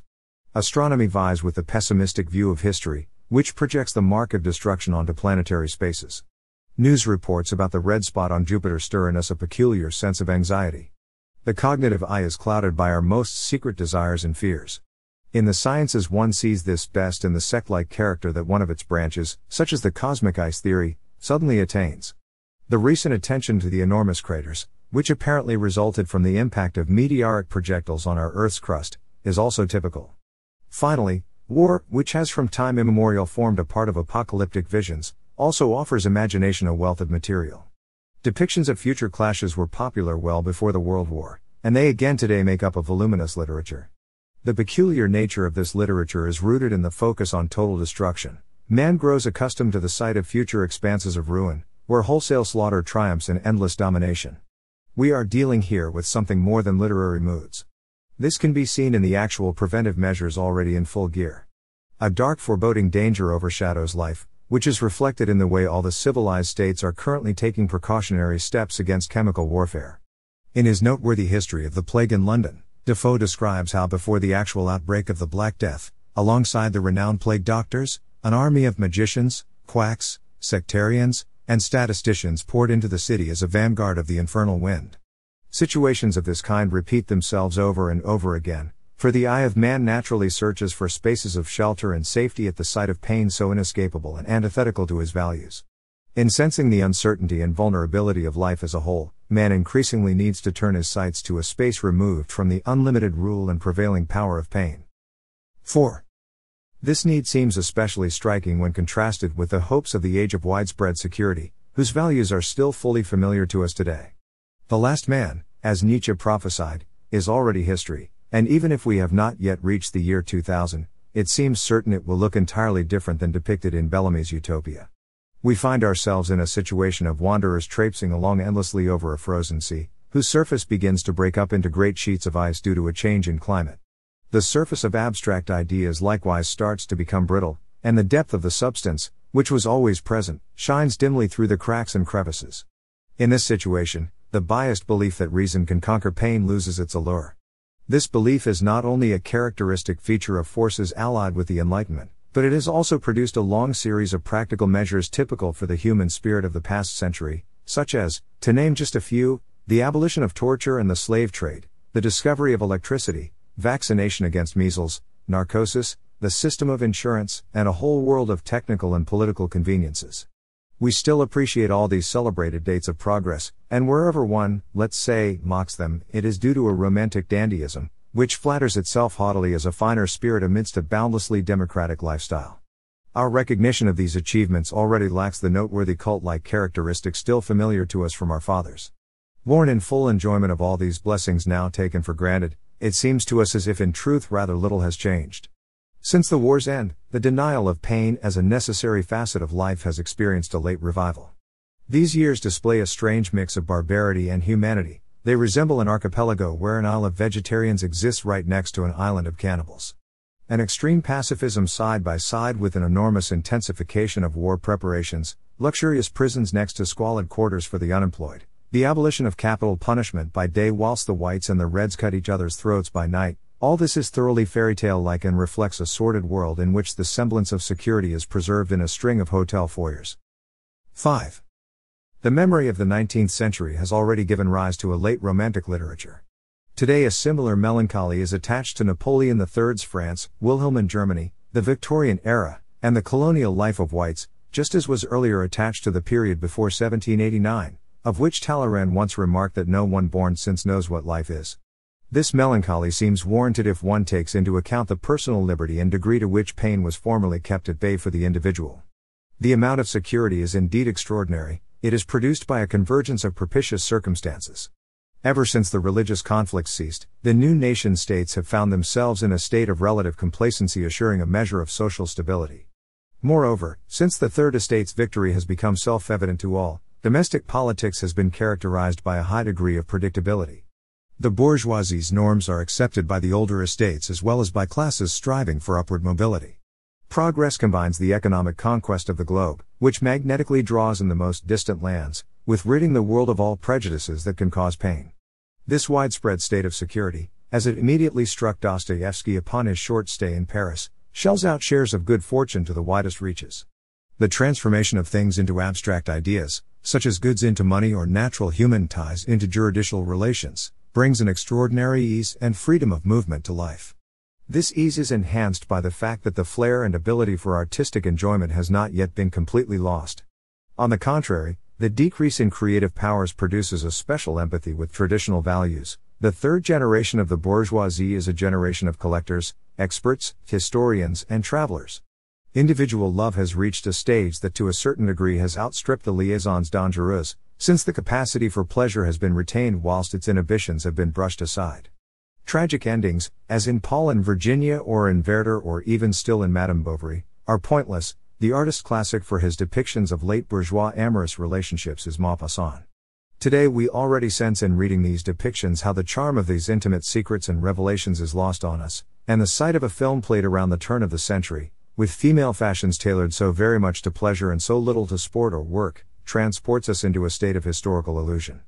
The breadth of people partaking of goods and pleasures is a sign of prosperity. Perhaps most symbolic are the grand cafes, in the halls of which one is fond of replicating the styles of the Rococo, Empire, and Biedermeier. They can be called the true palaces of democracy. Here one senses the dreamlike, painless, and oddly agitated ease that fills the air like a narcotic. On the streets it is striking how the masses are dressed in such undeniably poor taste, yet in a uniform and respectable fashion. Bare and blatant poverty is rarely seen. The individual is greeted by a wealth of conveniences, such as the path paved for education and a career choice of preference, the free market of labor, the contractual character of almost all social ties, and the unrestricted freedom of movement. The potential for conflict is thereby greatly reduced. What is more, a quality of pure convenience is still an integral part of the fabulous expansion of technical means. It all seems designed to light up, warm, move, entertain, and deliver streams of gold. The prophecy of the last man has found rapid fulfillment. It is accurate, except for the assertion that the last man lives longest. His age already lies behind us. 6. No claim, however, is more certain than the one pain has on life. Where people are spared pain, social stability is produced according to the laws of a very specific economy, and, by a turn of phrase, one can speak of a cunning of pain that never fails to reach its aim. At the sight of this state of widespread comfort, one is prompted to ask immediately where the burden is born. As a rule, one will not have to go far to uncover the pain. Indeed, even the individual is not fully free from pain in this joyful state of security. The artificial check on the elementary forces might be able to prevent violent clashes and to ward off shadows, but it cannot stop the dispersed light with which pain permeates life. The vessel, sealed off from pain's full flow, is filled drop by drop. Boredom is nothing other than the dissolution of pain in time. Pain's hidden influence also comes to light in the feeling of embitterment. The soul's pain is of an inferior kind. It is among the sicknesses causing a rejection of sacrifice. Perhaps nothing is therefore more characteristic of the turn of the century than the predominance of psychology as a science. It bears the most intimate relation to pain, as is confirmed by its advance into the field of medical science. A sense of deep mistrust also has its place here, the feeling of being demoralized by malicious ploys, whether in relation to economic, intellectual, moral, or racial matters. This feeling pours out into a state of general indictment, into a literature of the blind, who are constantly in search of those responsible. Pain confronts us in an even more terrifying way wherever it reaches the sources of procreation. Here, all significant life forces are in a state of suffocation, the heights of rank and the depths of pain stand in immediate relation to one another. Here, every kind of complacency is suspicious, for under the sway of abstract ideas no one can be content who maintains a relation to the essential things of life. It therefore comes as no surprise that in these times, genius, i.e., maintaining the highest vigor, is taken to be a form of madness, just as giving birth is portrayed as a sickness or the soldier is no longer distinguished from the butcher. Whoever considers torture a medieval institution will soon learn a different lesson when he delves into the Ecce Homo, Baudelaire's correspondence, or one of the other terrifying documents handed down to us in such great numbers. In a world full of inferior values, every order of greatness is dragged through the dirt, and the most extreme sphere of suffering, which the dim-witted can venture to see, is symbolized by Caspar Hauser and Dreyfus. The spirit's betrayal of the law of existence is reflected most incisively in the pain of individuals of stature. The same is true for momentous occasions altogether, such as youth when stripped of its ardent element, as Hölderlin laments in his poem to the intelligent counselor.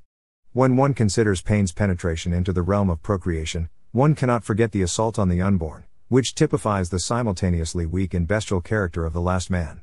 To be sure, a mind incapable of differentiating between war and murder or crime and disease will definitely select in territorial struggles the safest and most pitiful method of killing. For a defense lawyer, one only sees the suffering of the plaintiff, but not that of the unprotected and silent. The nature of this security therefore lies in the fact that pain is marginalized in favor of a run-of-the-mill complacency. Alongside this spatial economy, there is a temporal one, consisting of the sum of pain that remains unclaimed and amasses as hidden capital accruing compound interest. The threat grows with every artificial increase in the barrier separating man from the elementary forces. 7. What does the growth of sensitivity actually mean, as it can be observed for over the past 150 years? In vain we try to transport ourselves into a world where the 17-year-old Origen was able to beseech his imprisoned father not to desist from martyrdom out of concern for his family, or where women first took the lives of their children and then themselves, which was the typical spectacle after an assault on a Germanic lager. Historical accounts of this kind demonstrate that the estimation of pain is not the same throughout time. There are apparently attitudes that enable man to become detached from the realms of life where pain reigns as absolute master. This detachment emerges wherever man is able to treat the space through which he experiences pain, i.e., the body, as an object. Of course, this presupposes a command center, which regards the body as a distant outpost that can be deployed and sacrificed in battle. Henceforth, all measures are designed to master pain, not to avoid it. The heroic and cultic world presents an entirely different relation to pain than does the world of sensitivity. While in the latter, as we saw, it is a matter of marginalizing pain and sheltering life from it, in the former the point is to integrate pain and organize life in such a way that one is always armed against it. Here, too, pain plays a significant, but no doubt opposite, role. This is because life strives incessantly to stay in contact with pain. Indeed, discipline means nothing other than this, whether it is of the priestly ascetic kind directed toward abnegation or of the warlike heroic kind directed toward hardening oneself like steel. In both cases, it is a matter of maintaining complete control over life, so that at any hour of the day it can serve a higher calling. The central question concerning the rank of present values can be answered by determining to what extent the body can be treated as an object. The secret of modern sensitivity is that it corresponds to a world in which the body is itself the highest value. This observation explains why modern sensitivity relates to pain as a power to be avoided at all cost, because here pain confronts the body not as an outpost but as the main force and essential core of life. 8. Today, we can say with some certainty that the world of the self-gratifying and self-critical individual is over and that its system of values, if no doubt still widespread, has been overthrown in all decisive points or refuted by its very own consequences. There is no dearth of efforts to secure a world in which a new and more powerful system of values prevails. However much these efforts, taken separately, are to be welcomed, a real breakthrough has yet to be achieved. The reason for this is that a command center capable of treating the assault of pain in a purely tactical way cannot be produced by artificial means. Exertions of the will are in particular insufficient here, since it is a matter of natural superiority. One cannot just artificially cultivate a heroic worldview or proclaim it ex cathedra. This heroic worldview is granted to the hero solely by a right of birth, and it is inevitably diminished when it filters down to the masses as an abstract ideal. The same is true for race altogether. A race exists and is recognized through its actions. A total state likewise presupposes the existence of at least one single total human being, and the purely moral will begets in the best case a total bureaucracy. In relation to cultic associations, this connection becomes even more evident. The advent of a god is independent of human effort. This assessment is significant to the extent that it contains a standard of judgment regarding the preparation for war. In order to make clear just how high the demands on preparedness have become, consider a practical example. Recently, a story circulated in the newspapers about a new torpedo that the Japanese Navy is apparently developing. This weapon has an astounding feature. It is no longer guided mechanically but by a human device, to be precise, by a human being at the helm, who is locked into a tiny compartment and regarded as a technical component of the torpedo as well as its actual intelligence. The idea behind this peculiar organic construction drives the logic of the technical world a small step forward by transforming man in an unprecedented way into one of its component parts. If one enlarges upon this thought, one soon realizes that it is no longer considered a curiosity once achieved on a larger social scale, i.e., when one disposes over a breed of resolute men obedient to authority. Manned planes can then be constructed as airborne missiles, which from great heights can dive down to strike with lethal accuracy the nerve centers of enemy resistance. The result is a breed of men that can be sent off to war as cannon fodder. This would no doubt be the most dreadful symbol of the right to sovereign rule imaginable. Here, all potential for good luck is eliminated with mathematical certainty, presupposing of course that one does not have an entirely different conception of luck.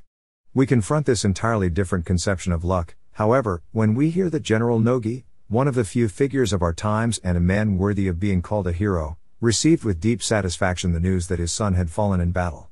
To link another thought to the idea of the human projectile, it is obvious that with such a stance man is superior to every imaginable multitude of individuals. His superiority, of course, is still given even when not armed with explosives, for we are not dealing here with superiority over human beings but over the space in which the law of pain rules. This superiority is the highest, it bears within itself all other forms of superiority. Of course, our ethos is not suited for such kinds of behavior, which surface at best in situations of nihilistic extreme. In one of Joseph Conrad's prophetic novels, which portrays a Russian revolutionary's activities in London. An anarchist appears who has thought through to the very last consequence the idea of individual liberty and, in order to never submit to force, never goes without a bomb by his side. He can set it off with a rubber ball he clutches in his hand, if he is threatened with arrest. 9. The pretensions of arbitrary convictions are inadequate to judge the situation today. Words change nothing. They are at best signs of change. Change, however, takes place in reality, and it becomes most clearly visible when we seek to understand this change without prior value judgment. Elsewhere we describe the current transformation of the individual into the type of the worker. In relation to pain, this transformation eliminates the zone of sensitivity from life, and, consequently, it is initially felt as a loss. Individual liberty and the opportunities for free movement it has brought to the most diverse spheres of life belong in this zone. Restrictions on liberty constitute special cases, the most significant example of which was universal military conscription. The relation between liberty and its restriction, like many others, has already reversed itself to a great extent. The new tendency regards duty as life-defining for the human condition. The inevitable nature of such reversals can be seen clearly in Germany, where they prevailed against both a general state of domestic exhaustion and restrictions imposed by international treaties. A second zone of sensitivity is devastated by the assault on liberal education. The effects of this assault are much less apparent. This has various reasons, but the most important one is that we continue to idolize ideas that artificially support the principles of liberal education, especially the idea of culture. Yet this changes nothing on the ground, because the assault on individual liberty inevitably involves an assault on liberal education. This becomes apparent when we are forced to deny the right to free inquiry. Free inquiry is impossible wherever its essential purpose is preparation for war, because, like a blind man, free inquiry opens all doors arbitrarily. Yet today the only door to unlock is the one to power. Free inquiry is pointless once it becomes clear what should be known and what should not. Inquiry is assigned here its tasks by virtue of higher laws that predetermine its methodology and focus. Of course, it is still embarrassing for us to think that knowledge should be restricted, but we must admit that this has been the case in every truly decisive moment of history. Herodotus offers us the example of a geographer and ethnologist who is aware of the limits of his science. And Copernicus's revolution was only possible because the capacity for supreme authority had already been lost. We also find ourselves without a supreme authority. What is taken for the supreme authority today is but a surrogate, and this needs further investigation. If a supreme authority were truly given, the pain we are caused by restrictions on knowledge would immediately disappear. We can assume that in the future this new assessment of the value of free inquiry as the pillar of liberal education will correspond to a comprehensive transformation in the organization of educational practices as a whole. We are now in an experimental stage. Nevertheless, we can predict with some certainty that education will become more limited and more focused, as can be observed wherever the training of man as a type rather than as an individual takes precedence. This is true for military academies as well as seminaries, where from the outset rigorous discipline governs the entire course of training. This is no less true for education in vocational professions and the crafts. By contrast, the model of individual growth is articulated in the Confessions, which gave rise to a wealth of novels of self-cultivation and development. It still sounds strange that education is becoming specialized again, even though by all appearances we are already far along on this path. Until just recently everyone, at least in principle, had the chance to enter the highest levels of education. This is no longer the case today. We observe, for instance, that in many countries certain fields of study are now closed off to the younger generations from social strata assigned a lower level of reliability. The existence of numerous clauses, as applied to individual professions, institutions of higher education, or universities, is also indicative of a determination to cut off education right from the start to specific social classes, such as the academic proletariat, based on national interest. Of course, these are just isolated symptoms, but they nevertheless suggest that the free choice of a profession is no longer an unquestioned social arrangement. The possibility of specialized training in turn presupposes the existence of a supreme authority.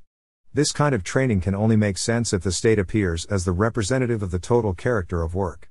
Enormous undertakings, such as the resettlement of entire portions of a population to a colony, are only imaginable within this framework. These kinds of undertakings even involve assigning professions to individuals prior to their birth. One can also note the restrictions on liberal education and the military training now already commencing in the grade schools in most civilized states. Undertakings of this kind naturally have an impact on the human condition or, stated better, are indications that this condition is beginning to change. We detect in all these examples an explicit or implicit penchant for discipline. We describe discipline as the way man maintains contact with pain.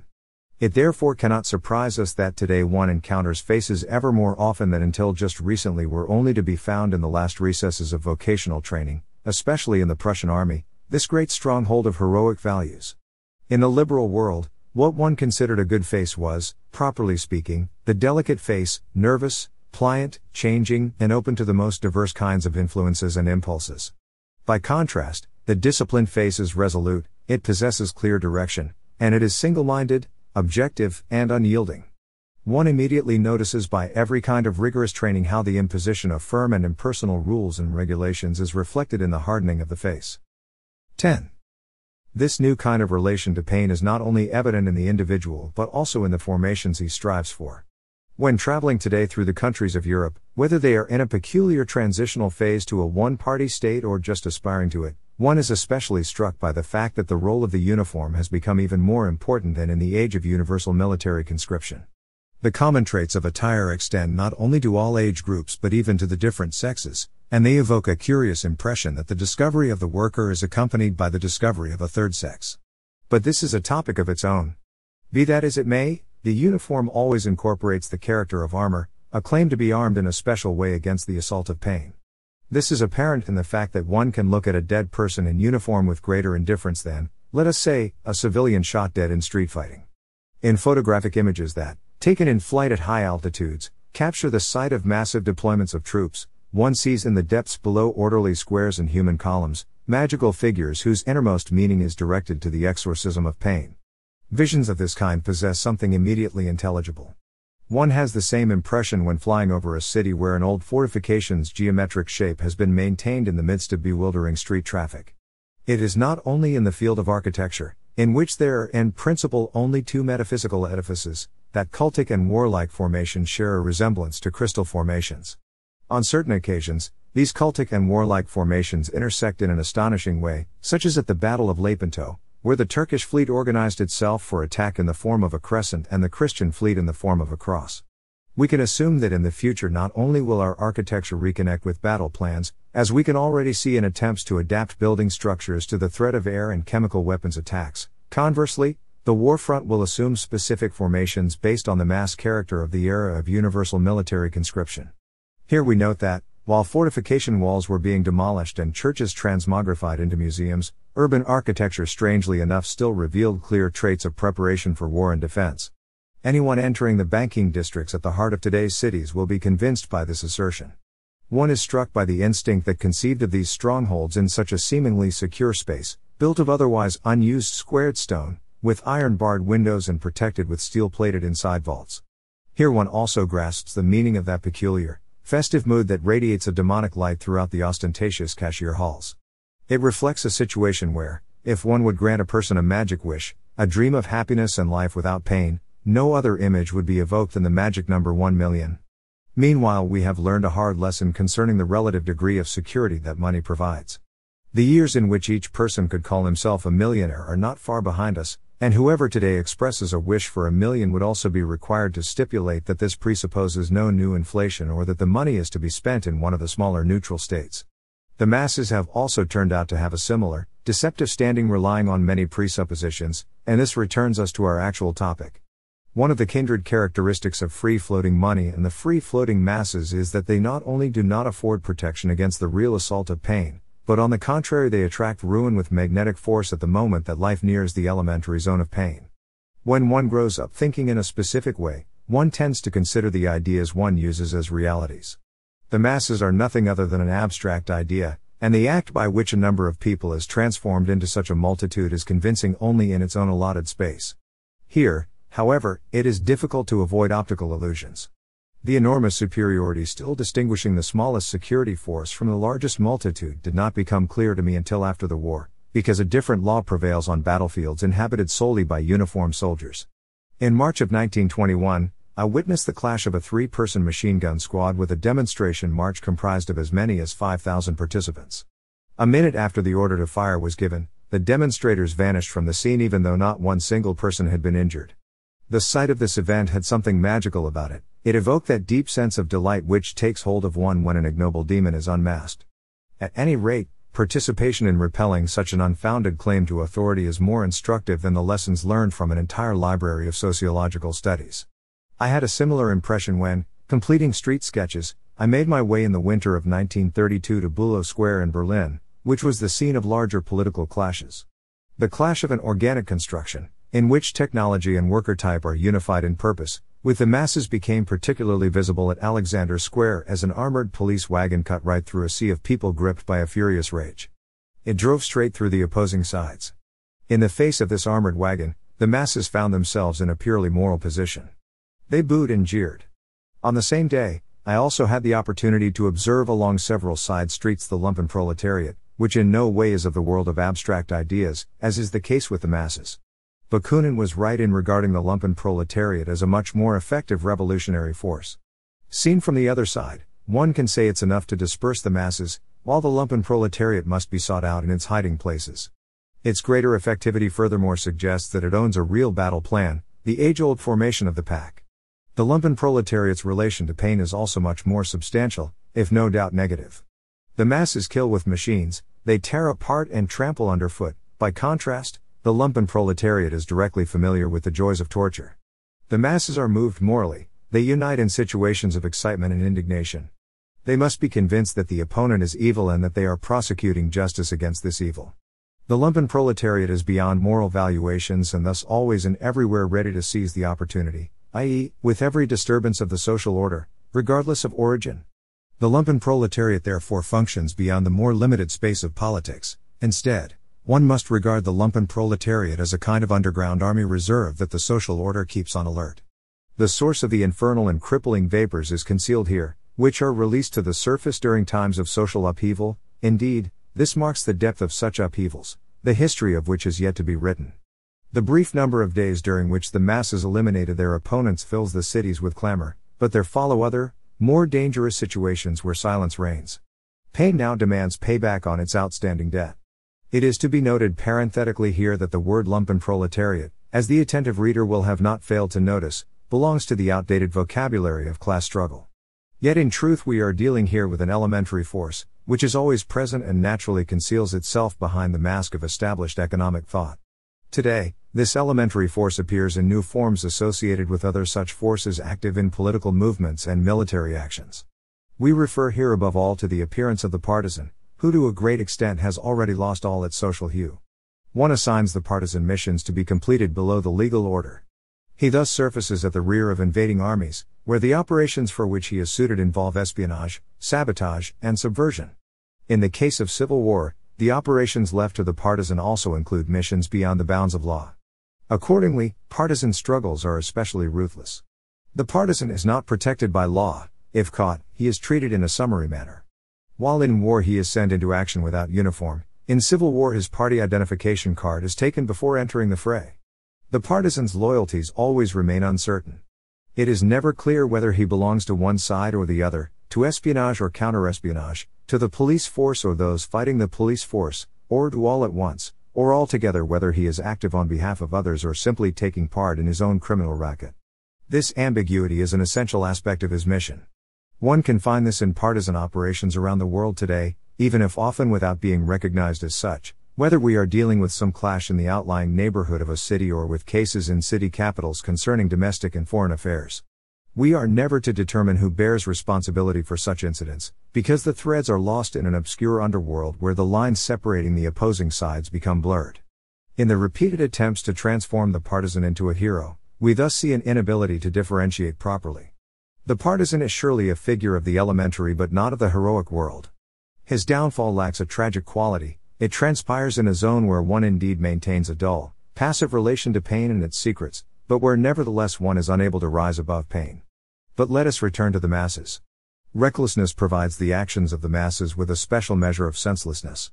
Since the masses know no bounds, indeed, are essentially unbounded in their behavior, they tend to pay no heed to precautionary measures, such as erecting outposts, which are self-evident for every disciplined group. In the brief moments of history where power relations become unstable, the rejoicing of the masses fills the air. These are precisely the moments where any general, such as a Kavainak, Frongel, or Galifet, rubs his hands in glee. The French have long been superior to us in dealing with the masses because they are more accustomed to the world of abstract ideas. Nonetheless, they also had to pay a price early on for this lesson. The massacre of the communards could still be felt up to the end of the World War. As signs of a more robust health now become visible, the idea of the masses disappears altogether in its familiar political moral sense. On the contrary, those with armed weapons now take delight in a gathering of unarmed individuals. In the despotic regimes of the Renaissance, one occasionally saw in the assembly of parliamentarians the easiest opportunity to give them a sound thrashing, were one not inclined to wait until one of the larger church festivals for such a chance. By the way, the joy with which figures like Burckhardt, Gobineau, and their epigones chronicled such events is not without consequence for history, just as a generation's historical predilections have always been revealing.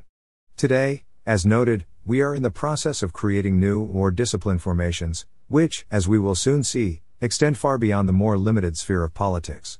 Even in parliamentary democracies, as Germany's most recent history has shown, it is evident that the political parties have lost the people's trust with respect to their most significant source of legitimacy, i.e., in the simple number of votes, and have thus sought to evolve into forces of a different kind. Next to the army and the police, there were a series of standing military organizations, and it is truly remarkable that life can run its normal course under such circumstances. The case was similar in medieval Florence, where separate guarded castles with towers stood ominously opposed to one another. Yet everything is interrelated, and the old and the new intersect in multifarious ways. On the one hand, we see new groups forming solely to safeguard basic democratic rights, especially the right to free association and speech. On the other hand, it seems curious today that no one has yet rejected the call-up of immense, amorphous masses of human beings in those states undergoing real historic transformation. Of course, one cannot ignore the important change happening here. The masses have been left with only one liberty, the liberty to consent. Parliaments and plebiscites are being transformed ever more clearly into acts of acclamation, whose manufacture replaces the free formation of public opinion. But this manufacture of consent signifies nothing other than the transformation of the masses from a moral agent into an object. 11. The growing objectification of the individual and its formation seen today is not new. It is rather an essential characteristic of all spaces, where pain belongs to the immediate and self-evident experiences of life and must be regarded as a feature of intense military preparation. The feeling of intimacy, the belief in self-evident, if not symbolic, values essentially vanishes, and in their place groups still full of conviction are governed by immense detachment. The Church of Smyrna's circular concerning the martyrdom of the holy Polycarp explains the calm composure of believers condemned to be thrown to the lions. The martyrs of Christ thus prove to us all that at the time of their torture they were absent from their flesh. Similar statements are found on almost every page of Cassian's important portrayal of the creation of cloisters and the lives of the settlers in the Syrian and Egyptian deserts. In Flavius Josephus's writings we find the wonderful depiction of a disinterested observer of the Roman legion's order of march. We see army units, directed like living machines and by invisible commands, penetrate the flatlands, deserts, and mountains. We see how every evening the camp is pitched with a magical skill and how with equal ease it vanishes in the morning without a trace. We see, finally, how the battle takes place at the speed of thought. Josephus rightly concluded this account in the following way: what wonder is it that Euphrates on the east, the ocean on the west, the most fertile regions of Libya on the south, and the Danube and the Rhine on the north, are the limits of this empire? One might well say that the Roman possessions are not inferior to the Romans themselves. We consider it therefore a mark of superior achievement when life gains distance from itself or, in other words, when it is able to sacrifice itself. This is not the case wherever life is regarded as the ultimate value rather than as an outpost. If the most historic moments of life are identical with life's objectification, then life's technology, i.e., its discipline, must be at all times extraordinary. We considered briefly the objectification of the individual and its formations, and we take them to be a good sign. This examination would not be complete, however, if it did not touch upon a third and colder order that bestows its unique character on our time of change. The growing objectification of our life appears most distinctly in technology, this great mirror, which is sealed off in a unique way from the grip of pain. Technology is our uniform. Yet we are too deeply immersed in this process to comprehend it to its full extent. If one gains even a little distance, for instance when one returns from a trip to regions hardly touched by technology, the claim on life becomes more visible. This is all the more so to the extent that the character of convenience attached to our technology increasingly merges with the instrumental character of power. 12. The spectacle of battle is immediately instructive, because here this character of power appears in full light. In the writings of Vegetius, Polybius, or other authors dealing with the art of war in antiquity, we gain the impression that the deployment of war machinery lends military clashes a mathematical quality. Especially in Julius Caesar's prose we find preserved the language of a mind that does not possess a pathos of distance but instead the inborn noble detached judgment requisite for sovereign rule. This language is irrefutably like an object, and in a statement like res ad triarios venit the cries of those attacking and dying in battle are muted. The field general's higher judgment perceives things in a way unaffected by pain and passion. If one can regard the legion as a machine, as a mobile barricade of shields and weapons of assault supported on both flanks by horsemen and catapults, then the entire nature of ancient military technology becomes apparent in the assault on the most significant symbol of security, that is, in the assault on the city walls. We possess a wealth of historical accounts portraying in great detail how cities were besieged with tortoise formations, covered battering rams, scorpions, rolling turrets, and inclined planes. It is as if these fascinating accounts depicted a clash of demons or of fabulous creations from an extinct animal world. In these spectacles of battle, we lose sight of the fact that we are dealing with human beings. The skillful organization and logical facility at work divert the eye from personal fortunes. Man appears more invulnerable when lodged in rolling vehicles, and this did not fail to intimidate those under attack. In the World War the new armored vehicles had success at first because they hit the enemy like surprise attacks.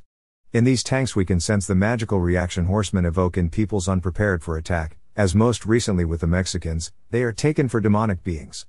Titus's siege of Jerusalem contains a measure of mathematics sought in vain in 19th century military history. In contrast to the armies of the Rococo period, with their rigid lines of formation or rectangles marching over the battlefield in painstaking tempo, the World War's battles of materiel are an image of infernal anarchy. The logic underlying this image, as we explained in detail in Fire and Movement, is directly opposed to the logic of constructive space. We recognize this image wherever a maximal deployment of forces has a minimal effect. This is also why Alexander the Great's battle makes a more majestic impression than the battles of Napoleon. A grand vision requires military formations cast in bronze in order to become truly visible. We have to realize that the elements of such military formations are now definitely present in our environs and technology. This is important, because our history will be decided by a mind capable of grasping and shaping these elements. The underlying goal of our mission is hidden here behind all the misunderstandings of our times. The sight of sea battles in particular proves that even in our times complex military formations are possible. This is not accidental, since the World War was, despite its name, essentially a continental and colonial war. This fact corresponds to its outcome, which, when one looks past the slogans, lies in the conquest of provinces and colonies.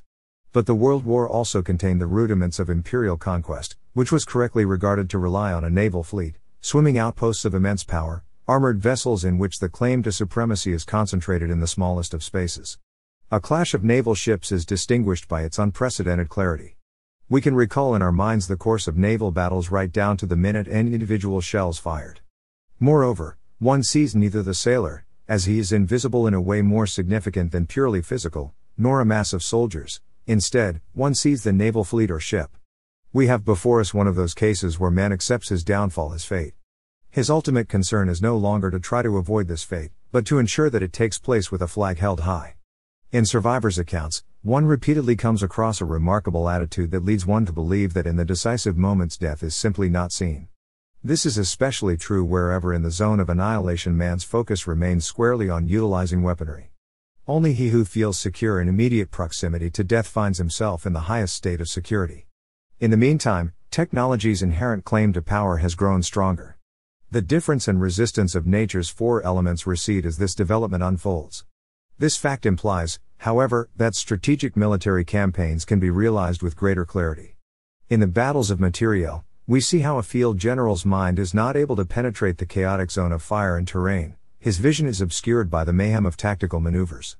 Nevertheless, we also have indications that precise military maneuvers, which until recently only seemed possible in the more fluid element of water, are now at least imaginable on land and above all in the newly conquered skies. A feature pointing to the development of more rigorous battle formations can also be found in the concept of the squad, which is now beginning to play a significant role far and wide. Moreover, it is revealing to see how the tank, which in the organic as well as mechanical world possesses a secret relation to mathematics, is being resurrected in new forms at all stages of ground warfare. The increasing mobility of battle operations, which our technological age strives to achieve in the construction of new war machinery, promises not only a renewal of strategic operations but also heralds the rise of a more hardened and invulnerable type of soldier. The new logic broached earlier in connection to the principles of liberal education also impacts the soldier. In a world where warfare assumes the peculiar character of work, we can no longer speak of a people in arms in the traditional sense. Just as technology is superior to every imaginable deployment of human forces, so too do the teams operating this military technology presuppose a selection process different from universal military conscription. The short duration of military service typical for training the masses is no longer adequate to ensure the requisite mastery of weaponry and personal discipline. Only logically, then, we witness today how training now begins at an early age and is becoming specialized in many ways. A set of growing concerns thus makes it probable that in the future the Army will gain a more objective character with respect to weaponry and personnel. This implies greater clarity and purity in issues related to power.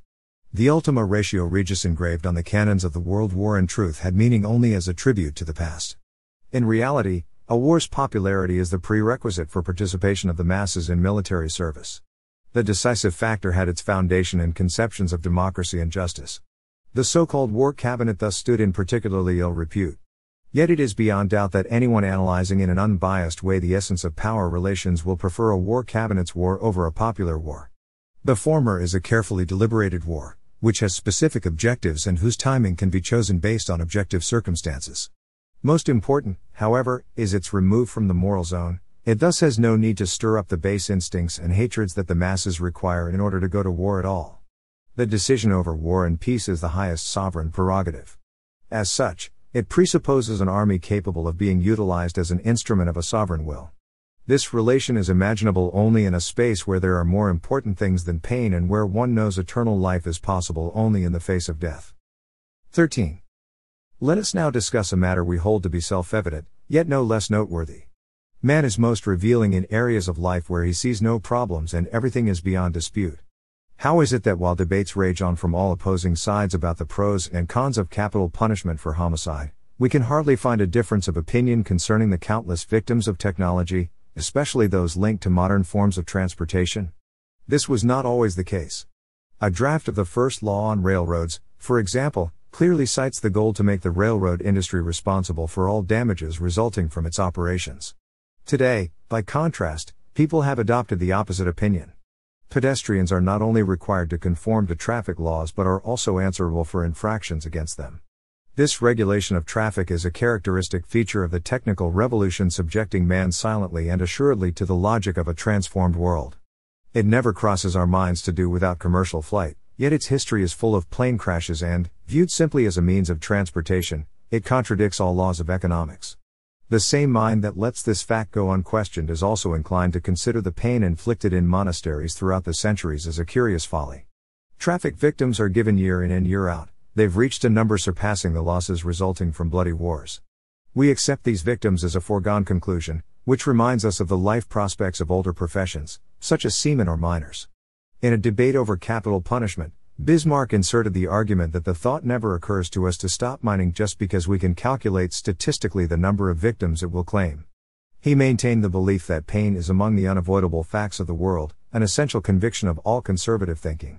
In truth, statistics offer further proof that man must pay destiny a high price. It is also noteworthy that suicide rates remain roughly the same regardless of the fortune or misfortune of the times. The victims claimed by technological processes seem unavoidable, because they conform to our type, i.e., to the worker type. The worker type rushes in to fill the empty spaces left behind by the professional trades and conveys to them his peculiar values. 100 years ago it was normal for a young man to die in a duel. Today, such a death would be a curiosity. At around the same time, one considered Berblinger, the tailor of Ulm, a fool for crashing his airplane contraption into the Danube, and an inexperienced climber breaking his neck on a mountaintop would have been possessed by spleen. Today, on the contrary, death is taken for granted as something to be anticipated while flying a glider or participating in winter sports.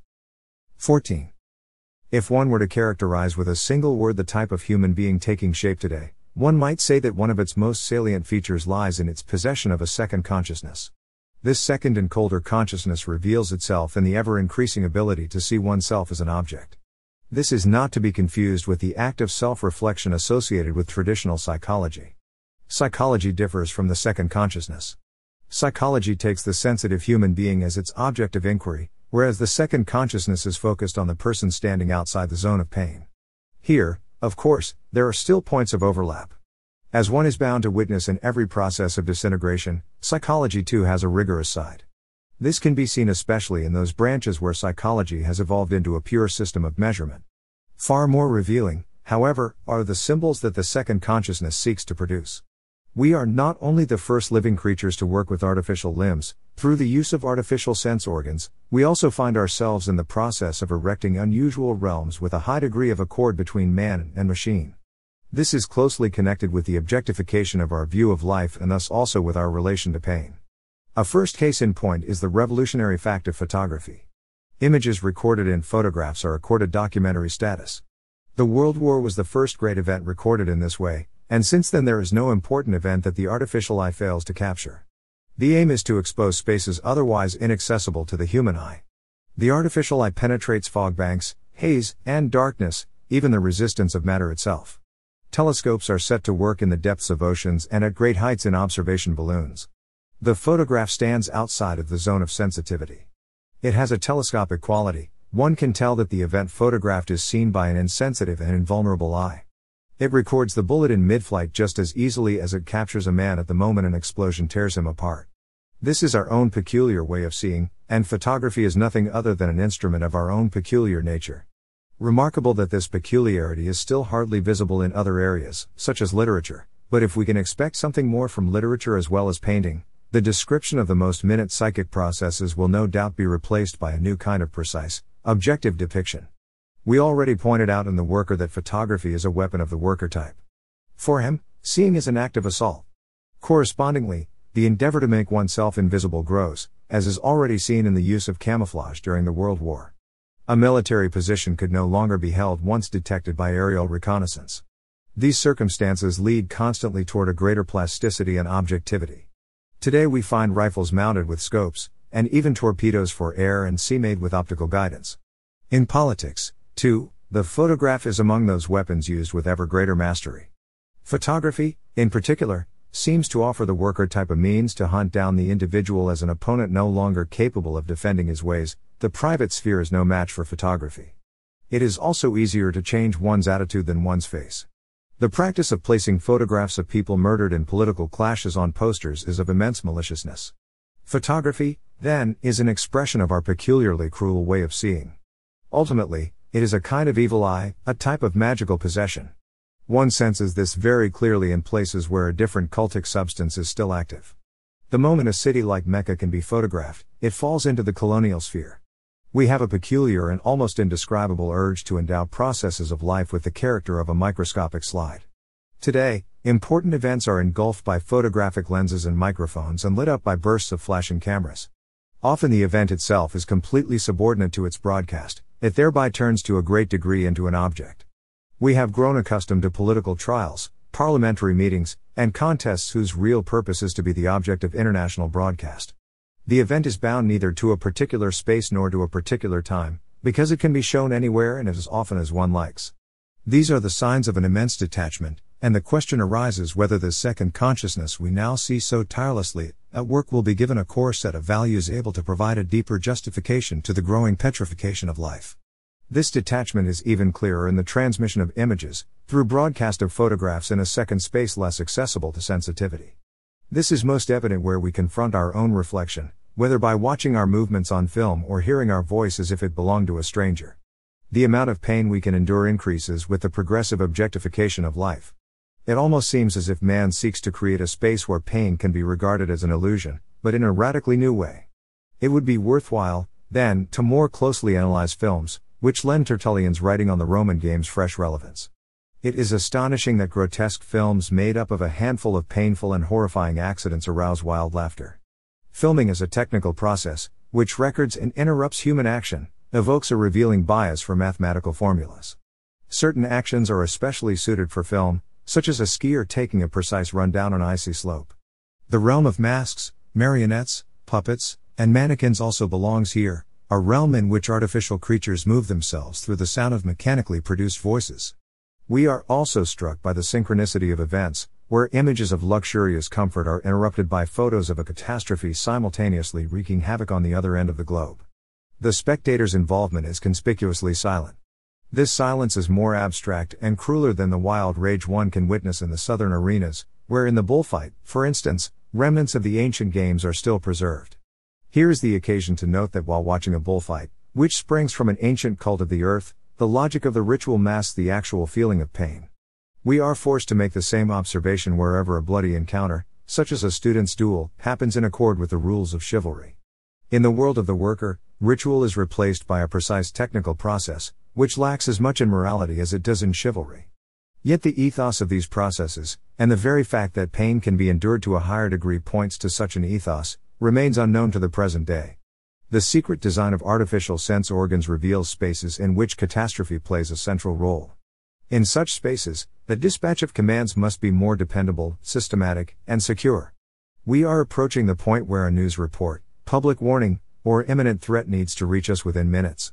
Special forms of discipline are hidden behind the entertaining aspect of communications technologies, such as radio and film. With all likelihood, the broader public will become more aware of this, as listening, especially to public radio, becomes an obligation. 15. In all these events we are dealing less with technical changes than with a new way of life. This is seen most clearly in the fact that the instrumental character of these changes is not restricted to the zone of technology but strives to place the human body under its command.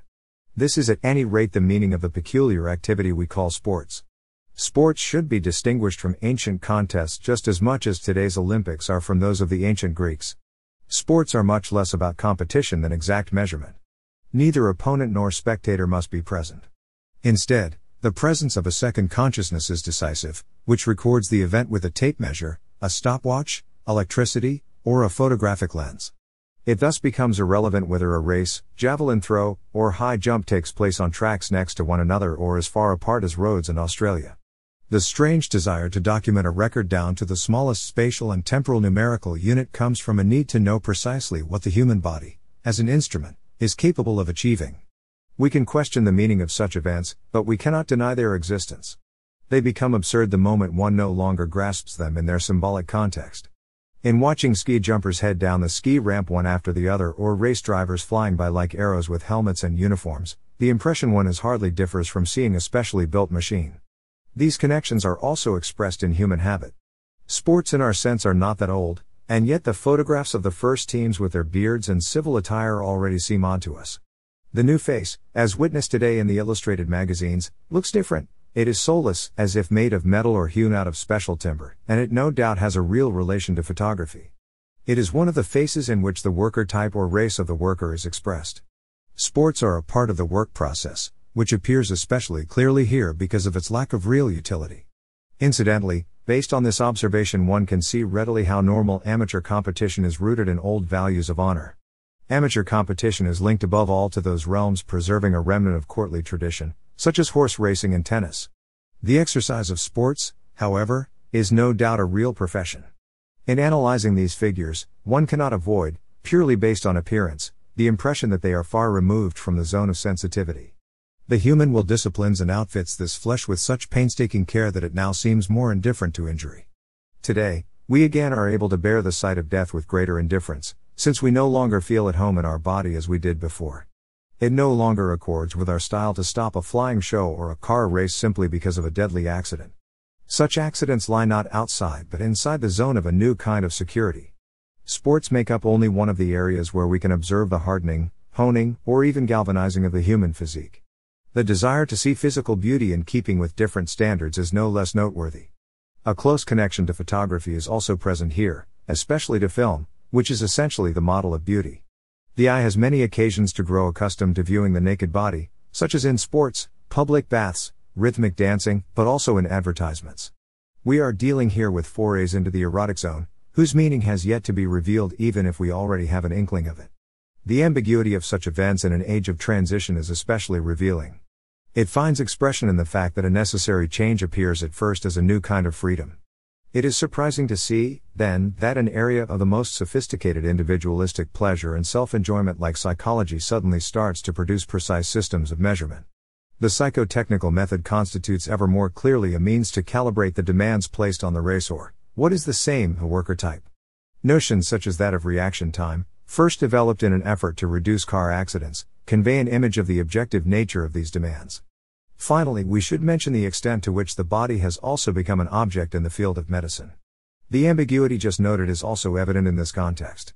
On the one hand, narcosis appears as a liberation from pain; on the other hand, it turns the body into an object capable of being treated as if it were lifeless matter. Among the trivial observations one can make in our cities is the novel penchant for drugs with anatomical effects. One registers, for instance, how a sleeping pill influences the layers in the cross-section of a brain. Exhibits of this kind were taboo only a few years ago. 16. We have now assembled sufficient data to conclude that our relation to pain has indeed changed. The spirit that has emerged among us over the past century is indubitably cruel. It leaves its trace on the human condition, it dispenses with the soft spots and hardens the points of resistance. We find ourselves in a situation where we are still capable of grasping what is lost, we can still sense the destruction of values and how the world is becoming more shallow and superficial.